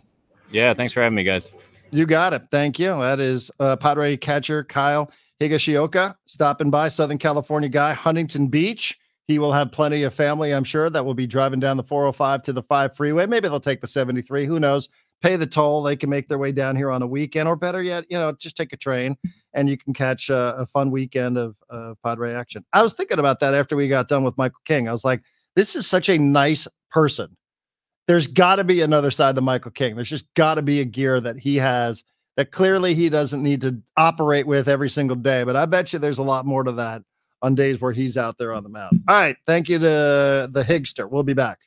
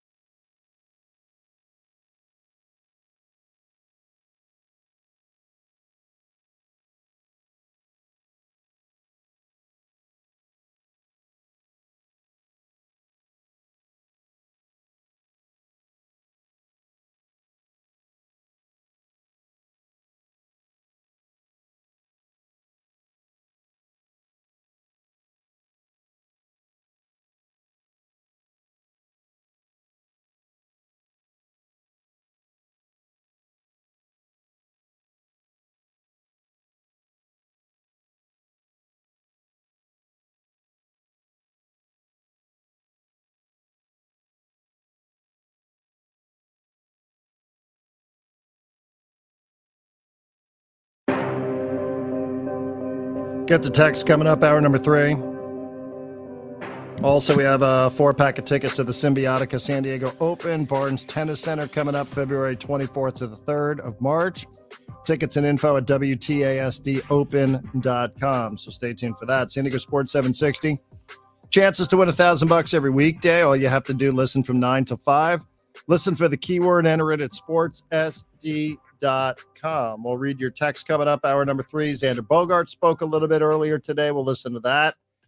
Open to interpretation. Our colleague Jim Russell thinks that Xander Bogaerts didn't sound too pleased to be talking about switching positions. So we'll all put it under the microscope coming up, hour number 3, and get our thoughts. We were watching the Genesis Invitational, and I looked up at the screen and I saw Tiger Woods in a golf cart. And I said, probably not great. Tiger has withdrawn from the Genesis Invitational. Now, this is his 3rd WD in his last 6 tournaments. This one because of illness. There's illness for Tiger Woods. Now, you can say, well, what was his score? I don't have it in front of me. I think he was 1 or 2 over. 1 or 2 over. Currently, the leader's at 10 under. This is the Genesis Invitational. Xander Schauffele just finished his round at 5 under par, so 5 off the pace from his buddy Patrick Cantley. But Tiger, golf cart. Sometimes we've seen Tiger go, I think I'm done. I'm out. I'll see y'all later. I'm going to just get myself. Now, that probably is above the cut line. I'm guessing if the leader's at 10 under par, I'm guessing he could have made the cut and played for the weekend, but some of the clips that I've seen haven't exactly shown Tiger in his prime. Not great. And he said he was dealing with back spasms yesterday. He shanked the one on 18 to go even. Right. So it hasn't been a great 2 days for him. Hasn't been a great 2 days. And again, we've seen this from Tiger. I'm not saying that he's jaking it here, that he's pretending that he's sick when he's actually not. But saw him in the golf cart and said, all right, Tiger, we'll see you next time through. Hour number 3 coming up next. Novo Brazil Brewing is a proud supporter of the Mesa Foundation.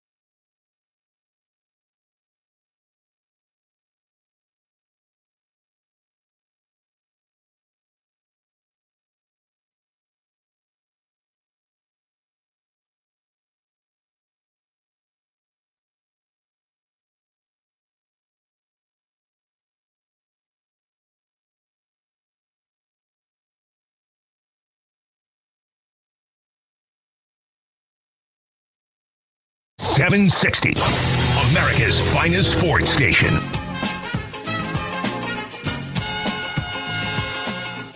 This update is presented by Jackson Hewitt. It matters who does your taxes. Xander Bogaerts and Ha-Seong Kim are going to swap places in the middle infield. Ha-Seong Kim back to short. Xander over to second. Aztecs Hoops returns tonight. Big home game against New Mexico. 7 o'clock is the game time. 6 o'clock is your pregame. All the coverage right here on San Diego Sports 760. Why are people saying hoo-yah to Jackson Hewitt? When you switch to Jackson Hewitt, they'll beat what you paid last year on tax prep, even if you filed online. Proof of prior year payment is required when filing. New clients only at participating locations through April 7th. Terms at jacksonhewitt.com. All right, hour number 3, San Diego Sports 760. Coming up, 4-pack of tickets to the Symbiotica San Diego Open at the Barnes Tennis Center. We'll get to your text here momentarily. Xander Bogaerts is the main character of Padres spring training today.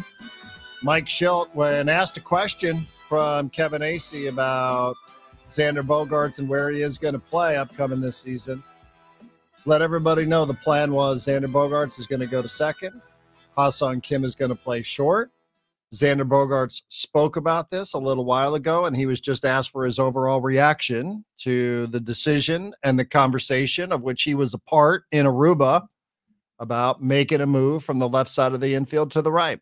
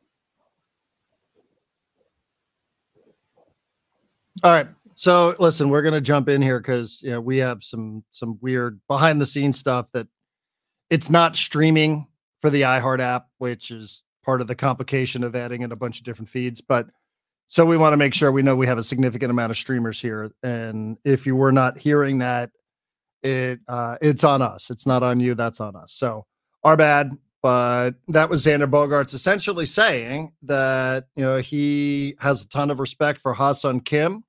He's won a World Series at third base. He's won a World Series at shortstop. So why not try to win one at second base? I didn't draw the same conclusion that others have drawn, which is that he is unhappy. I don't think that it would have been his preference. I think he's making that clear, and I appreciate his honesty. I don't have any issue with his honesty whatsoever. Saying like, yeah, it happened a little quicker than I would have thought. But if this is the way the organization feels, he said he was at peace. He said if he wasn't at peace with it, he would have let them know. So I don't know how much of a fight this was. I don't know if this was a debate. But I found myself listening to Xander Bogaerts, and I know he can be a bit direct.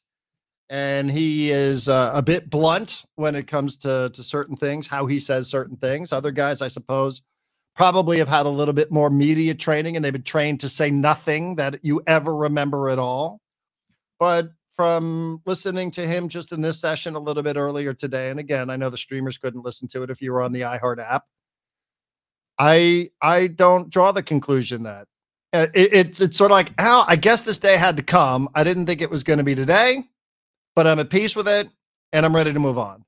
And I'm losing shortstop for a guy who's great. He said that. I really, really respect him, especially defensively, which, again, you can turn and twist. But he said, I have respect. I'm looking at the positives. I had a great conversation with Mike Schultz.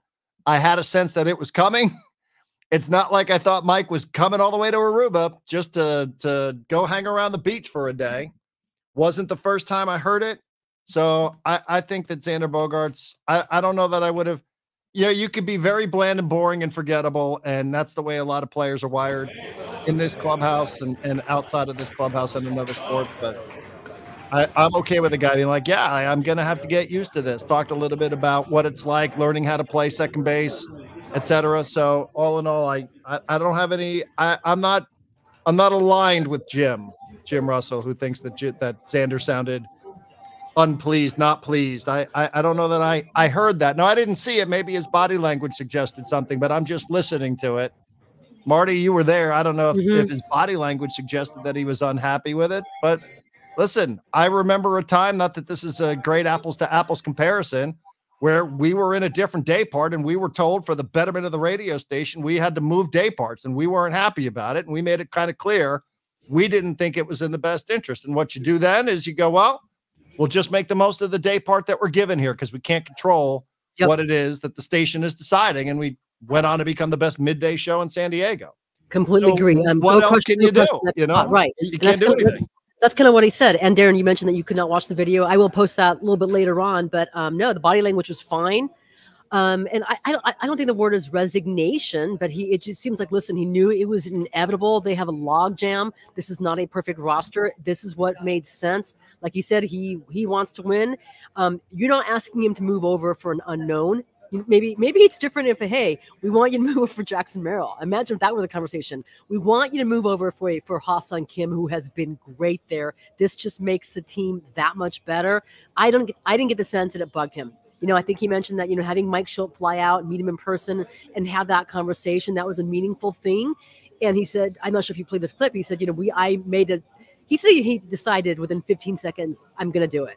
It was going to happen anyways, but today was like the first day, like, all right, let's go ahead and embrace it, move forward. And today, I was watching footage of the new infield of Bogaerts at second base, Kim at shortstop, and they were having a good old time, and they hugged afterwards. It was a cool thing to go ahead and see. So I don't think this is going to be something that's going to linger and bother anybody, especially Bogaerts, moving forward. Right. I mean, listen, it wasn't that long ago that we were having similar conversations about Fernando Tatis Jr. being moved out of the infield and moved into the outfield. And then a similar conversation popped up even this spring training about whether or not he should or shouldn't be playing right. Yeah. And he sort of made it kind of sound like, hey, I don't want to move. I want to stay in right. I think it's better for me and my skill set. And I don't know that everybody would agree with this in the organization, that it's trickier playing right field at Petco Park than it is at playing center field at Petco Park. But that is what Fernando Tatis Jr. volunteered. So, it wasn't that long ago we were having a conversation about Tatis, who didn't hide any of it. No. He's like, I'm a shortstop. No. Yeah. And when he won the Silver Slugger at shortstop a bunch of years ago, remember, he posted on social media, he's like, shortstop. You see Over what it and says for over. shortstop. Over and over. I mean, I remember him giving that interview to, I think it was Marty Rivera at the time of ESPN. Like, this is who I am. This is my identity. That's where I want to go ahead and play. And then we kept. Remember, we were all the time we spent evaluating his body language in the outfield. Like, he looked depressed in the outfield. So no, if we start seeing that, I will study Bogaerts' his body language now when it's game time. But he does it the right way. I think. By the way, and there was also really, really valid reasons that you would think, again, not to go back in this, to go back to the conversation, because I know I ended up in the middle of it, that, there were people in the organization who's like, this guy projects better as an outfielder. He just projects better as an outfielder than he does as an infielder. And you could go over errors and you could talk a little bit about other things and injuries. But like, there were really, really valid reasons. Xander Bogaerts played really well. Like, he's not a Gold Glove winner at short, but he was not a bum at shortstop last year. When you look, you kind of go, man, he had a better season than I remember. And you could say a bunch of those numbers came in late or however you want to spin. He had a better season than I think most people might realize when you look at it, but he wasn't bad at short. He really was not bad at short. And I think it would be natural for somebody who's played that position, who was told he was going to play that position in this organization to start, to go, well, why? Like, this is sort of what the selling point was. And I know the answer for a lot of people is, my dude, you're making $280 million. Just do what you think is in the best interest of the team. Okay. Like, I know that's a real easy thing to say, but these guys didn't get where they got in life because they don't have egos, because they don't have pride, because they don't think that they can still perform. Xander Bogaerts, I am 100% convinced. He is convinced that he could still be an everyday starting shortstop in Major League Baseball. And on a lot of teams, he would be the starting shortstop for a lot of these other rosters. This roster, however, has Ha-Seong Kim on it. And that's what changes the calculus for the organization. So I don't know how he could have handled that much better, quite honestly, than how it was that I heard it. But again, other people see different things. Sometimes I see things that other people don't see. So I suppose we all have our different viewpoints, and that's what makes the world go round. I completely agree. And Darren, I'm real quick. I'm not sure if you addressed this when you to start the show, when you got into the whole Bogaerts thing. Do you think this means anything or nothing when it comes to Ha-Seong Kim's future? Because do you make a move like this? Do you go to Aruba and say, listen, we need you to go ahead and do this. Hey, there's a chance we might trade him after the Korea series. But for right now, we need you to go ahead and dedicate yourself full time to being an everyday second baseman. Like, what does it mean for the bigger picture? Well, Dennis, I defer to Dennis. Dennis doesn't think it completely shuts the door on any sort of potential Ha-Seong Kim trade. But I think, now it just, I think it was unlikely yesterday, and I think it's more unlikely today. Mm-hmm. But, after the Korea series, Dennis had that really interesting note about you can't, we're not even sure what his trade value is, because you're not sure if you're going to get a qualifying offer. Now, this might increase his trade value if he goes and wins another Gold Glove at that position, playing shortstop in the big leagues. This might increase his value. This could increase his trade. Like, this could increase a lot of things. This does slightly change the dynamic for Ha-Seong Kim as a potential free agent, or as a candidate for a contract extension, doesn't it? I think it does. So, as Dennis eloquently said, it's AJ Preller, so who knows? Who really knows? But, there are some layers to it, is this an example of some of the stuff that Joe Musgrove continues to carry on about with his, check egos and all that sort of stuff? I mean, I can promise you this, if it got out that Xander Bogaerts was adamant that he not be moved from short, and he got up there, it's like, no, I'm not happy about this. I'm a shortstop. I signed to be a shortstop, blah, blah, blah. I'm not the boss. We would go right back into where we were at the end of 2023 and how we started 2024, which is some of the, I don't know that it's cryptic per se, But, it's not a complete thought from Joe Musgrove talking about dudes checking their egos, which again seems to suggest that this is about people who are still here in the organization, not just people who are no longer here, who seemingly end up in the crosshairs of a lot of people who just want to blame those who aren't still around the organization. Yeah. So maybe this is a step in that direction. Maybe this is something Xander Bogaerts has to do to show everybody else is one of the highest paid players on the team. I'm willing to do something that I don't necessarily want to do, but I'm willing to do it because this is what the organization thinks is in the best interest of the club. I can appreciate that because, again, he could play shortstop. The man played shortstop pretty well last year. He was pretty good. And, nobody would tell you that he had a bad year there. Nobody.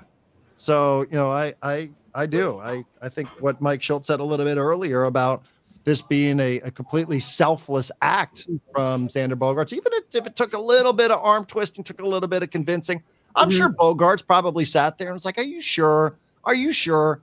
But I also like what Bogaerts said. Hey, how many second basemen batting fourth in this league too?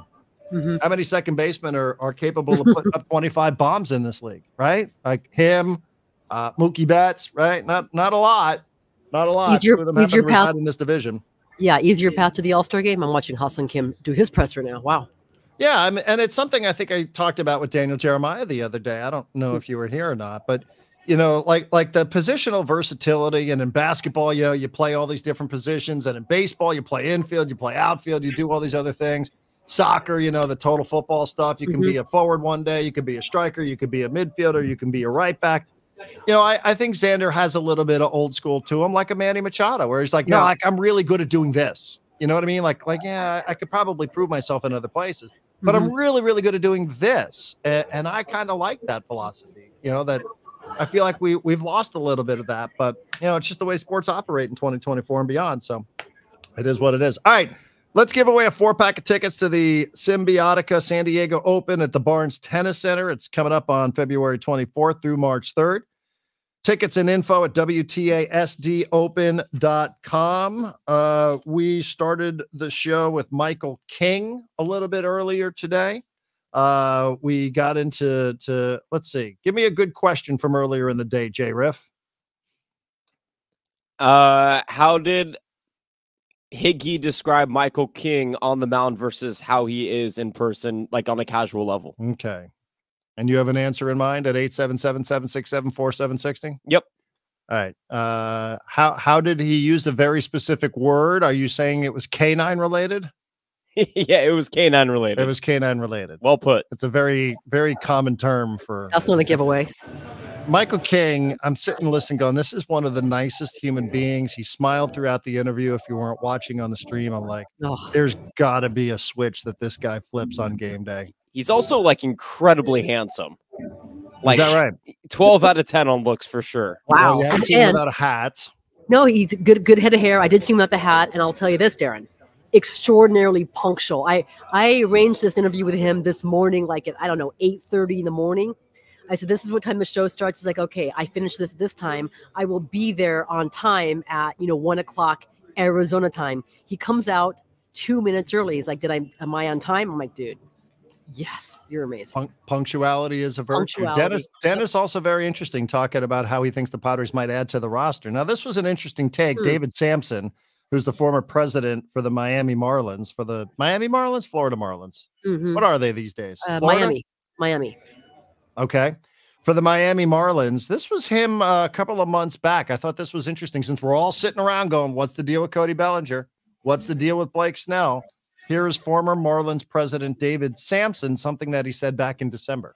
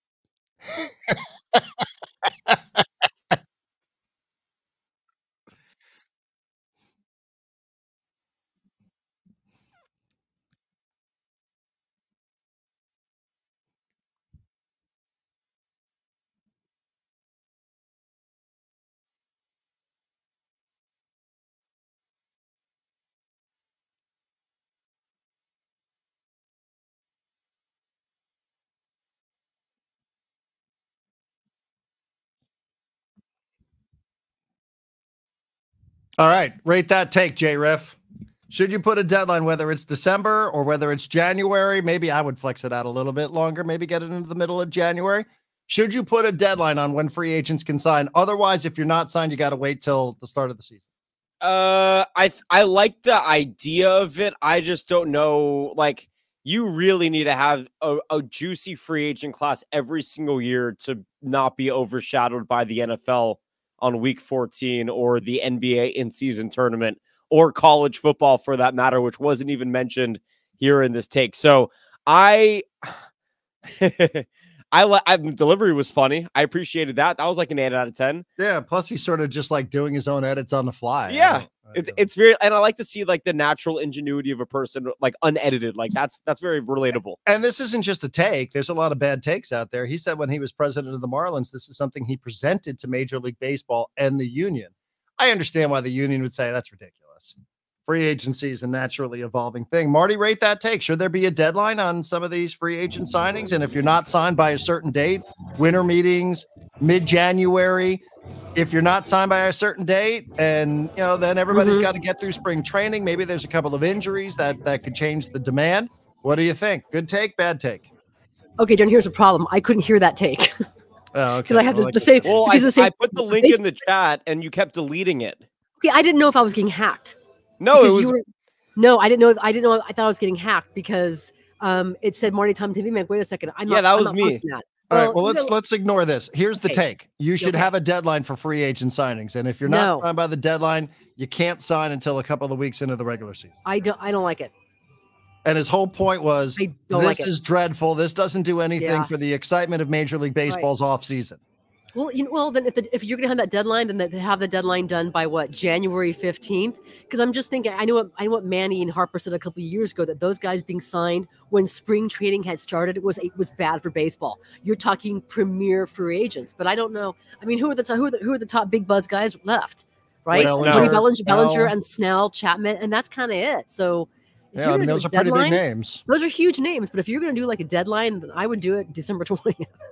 Well, he said by the end of the winter meetings, I would extend that to January, like mid-January. I think it's a good idea. And like you said, we're being overshadowed by the NBA in-season tournament. We're being overshadowed by college football. We're being overshadowed by the NFL. What if you put everybody and said, like, you have got to sign? Like, you probably would have a lot of teams going out there and signing players. I just don't think anybody will ever agree to it, but I like the take. I give it an 8 out of 10. I agree. I'm going to give it a B. Okay, well, let's go baseball. I kick it into a gear here, I think is the point. Like, let's just kick this into a gear because, like, it's just, randomly here's Josh Hader and randomly here. All right, back after this.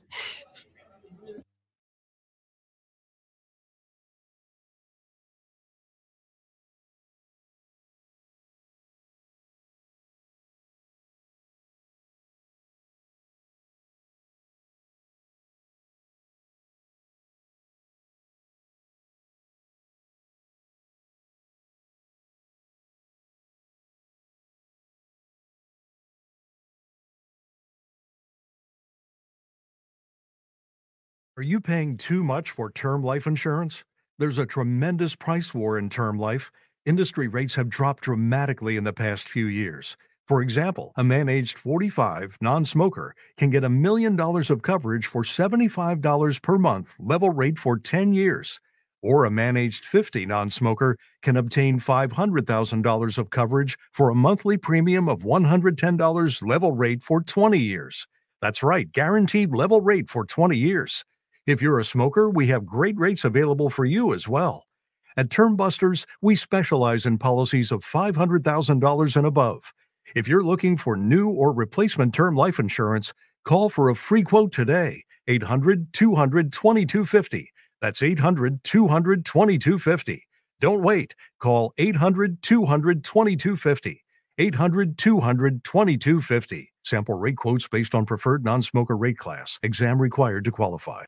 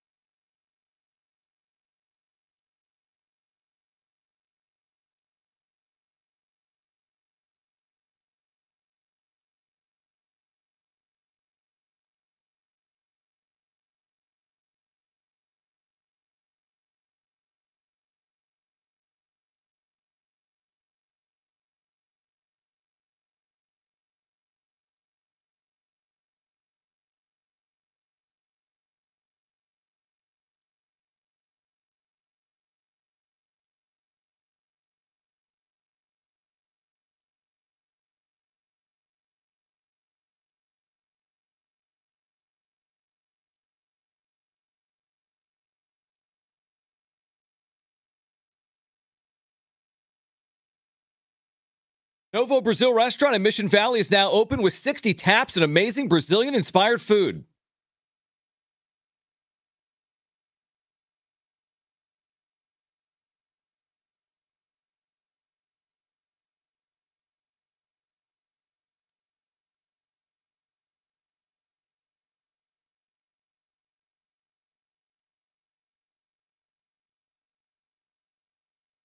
What does it take on Alzheimer's? Courage to learn the facts and know the signs, and confidence.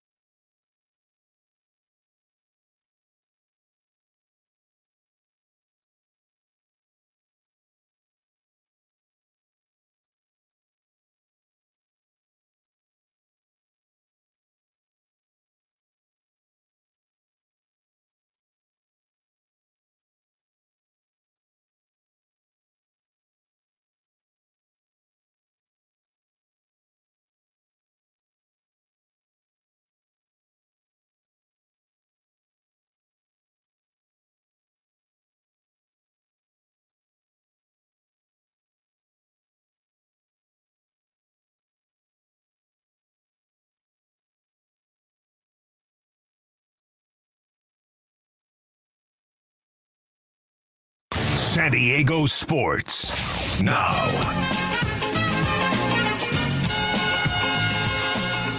This update is presented by Jackson Hewitt. It matters who does your taxes. Aztecs back in action tonight. They host New Mexico in a pivotal game in the Mountain West. Pre-game coverage at 6, tip-off at 7. All the action right here, San Diego Sports 760. Xander Bogaerts and Hassan Kim are swapping middle infield positions, HSK to short, and Bogey to second. And Caitlin Clark last night becomes the all-time leading scorer in NCAA women's basketball history. Why are people saying hoo-yah to Jackson Hewitt? When you switch to Jackson Hewitt, they will beat what you paid for last year on tax prep, even if you filed online. Proof of prior year payment required when filing. New clients only at participating locations through April 7th. Terms at jacksonhewitt.com. I really do want to play more Mike Schilt and just count how many times he uses a nickname. I heard Kimmy today, Bogey today, Ace. We've got a nickname for Ace, Ace Man, Kevin Acey. We'll have to do that sometime next week. We'll have plenty more media sessions with Mike Schilt, I'm sure, over the span of spring training. All right, why don't we jump into some texts? All right. Sorry.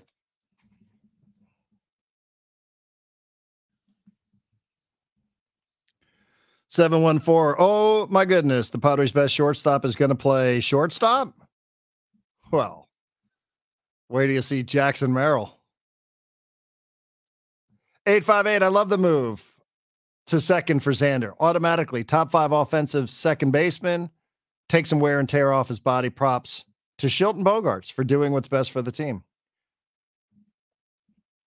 Read this already. This is a terrible move. Hustling at short is great. Cronenworth above average. Don't understand the Bogaerts deal. Yeah, well, I think that's what hovers over the franchise is like. It still doesn't make a ton of sense. Like the guy all you want, and I do. I just don't understand the thought process there. 609, hi. I love the move to sign Kim to a long-term contract. This at least settles all the positions. No more trade drama for Kim. Go Padres. Love the show as usual. That from Jason. I suspect this isn't the last that we'll hear of that. And if Hassan Kim were to leave in free agency at the end of 2024, we'll probably start talking about Jackson Merrill as a shortstop.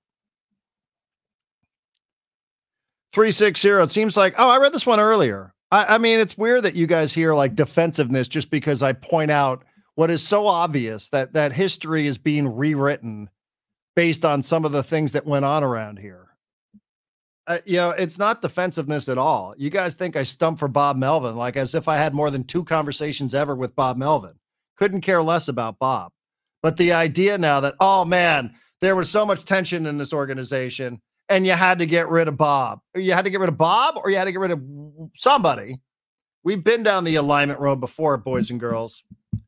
Didn't work with Jace Tingler. Just be honest. 760, is Marty going to break the first Eric Katsenda soundbite? Is he the real Bruce Wayne? I don't know. 415, having worked. I wouldn't ask anything. Having worked game ops for a high A team here in Portland, if you look at the young guys, they're almost all shortstops playing every other position besides the catchers. The entire Padre infield and right field are shortstops. Yeah, you got a shortstop in right. I think you're going to have a shortstop playing left. You got a shortstop playing shortstop. You got a shortstop playing second. You got a guy who can play some shortstop playing first, and you have a former shortstop who's your third base. I think Mike Schilt said you can't have enough shortstops on your roster. 858, sounds to me like AC was spoon-fed the question about Xander with the UT likely heading towards oblivion. Maybe he's preparing to join the Padres PR department. Wow. 619, Kevin Acey's nose has a great tan. 609, you sound bitter, Darren. Not bitter at all. I mean, you could just sort of see things that are kind of obvious, right? I guess not. I guess ignorance is truly bliss. 619, I can't wait for games to start so we can stop rehashing what a disaster 2023 was. Yeah, it surprises me that there's there's voluntary commentary from players, that players are volunteering some of this commentary. I don't think they're being asked about it. It stood out to me, but I guess this has been a weight on their shoulders. 334, Bomel was toxic because he created a barrier with the Dominicanos on the team. He spoke fast. He made them faces. He lost them in spring training 2022. My source interviewed for the Padre gig spoke with the team leaders. Did That's a new Bob one. lose the Dominicans on the team? Does Jorge is Soler Dominican? I don't even know. Well, that's odd. 913. That Caitlin Clark moment, absolutely incredible. It was special. She has her own galaxy of greatness. I'm proud of our Iowa girl. 760. So refreshing to hear some radio guys actually constructively criticize the Aztec basketball team.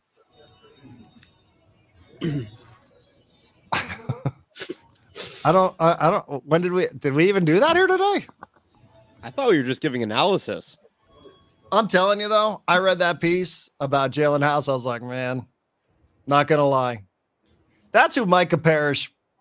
People that have sat courtside will tell you Micah Parrish can act a little bit like that too, you know. And there's times when Lamont can get a little mouthy too with opponents. So, and I like that. I think that's how Micah Parrish has to play. I think he's got to say those sort of things to the opposing coach and the opposing bench. He's been heard saying quite a few things down there. I know it's always easier to point out the other team's protagonist, but you got one of them here too. Every good team needs an enforcer. Yep. Exactly right. 760. Yeah, I don't know that we were constructively criticizing him. Maybe that was JRF. Thank you, though. I think that was a compliment. I'll just move on. 609. Can you please teach Marty how to move the mic without making so much noise? I saw you doing it on the live feed, but I didn't hear it. I cannot. Okay, you can't. And by the way, in my defense, I may have picked literally the absolute worst possible spot to go ahead and set up shop today because I didn't realize there were going to be so many press conferences, right? And there's more media here than there has been at any single Padres spring training camp I've ever been at. So like right now, Yuki Matsui was speaking, right? When he was speaking, you have like tons of Japanese cameras here, and one guy was like standing on the table with his boom mic over me. And so everything's like moving. This has been happening all day, whether it was Bogaerts earlier, Darvish earlier. So it's been like nonstop. This place, Marty, as great as a defense as that is, I'm pretty sure that texter was probably talking about like all the other times that you're in studio moving the mic. That wasn't me. That's not me. 609. If Xander wants to play shortstop so bad, why doesn't he waive his no trade clause and take a pay cut? I mean, listen, this is why he was signed. This was part of their negotiation. And by the way, he is playing second base, and he just literally said, "I'm at peace with this." Mm-hmm. Which, again, for a guy that played pretty well last year. Not the wink. I think he deserves some credit on that. Yeah. Marty, tell Marty to go to Mochilero Kitchen in Peoria. They have some great Mexican food. Mochilero.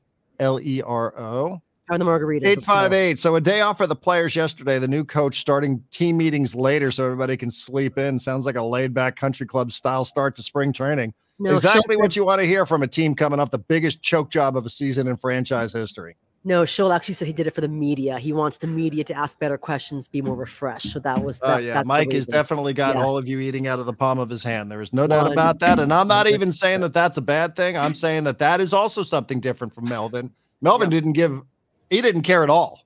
I mean, like the one time I met him, he's like, "So what do you want?" It's a true story. I was like, "I don't really have much. I just thought I would say hello."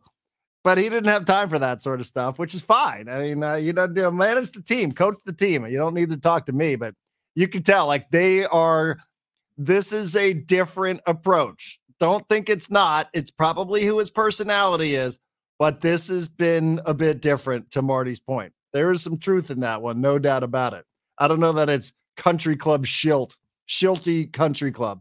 858. That spread might be due to Donovan Dent.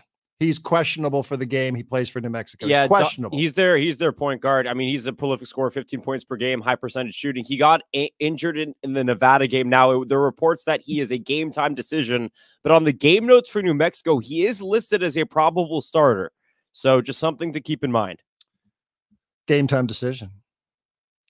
Tiger does have to stick around. He hosts this tournament, so he can't get on the PJ and head home. Thank you to the 619 number for reminding us of that. 20 minutes south of there anyways. 334. Everything is setting up for Jackson Merrill to be our shortstop in 2025. 609. Make the deadline. We just heard that David Sampson bit. Well, almost all of us. Make the deadline the week after the NFL Conference Championship games. Not bad. 858. February 15th should be the MLB trade deadline. I don't know about the deadline. I think the free agent deadline. 609. Sounds like J-Riv's pants got the tightest for Michael King over Taylor Swift and Emma Stone. Anyway, the moral of the story today is you can just tell there are lots of people who just want to blame everybody who's been traded, moved on in free agency, or went to coach and manage the team of their childhood.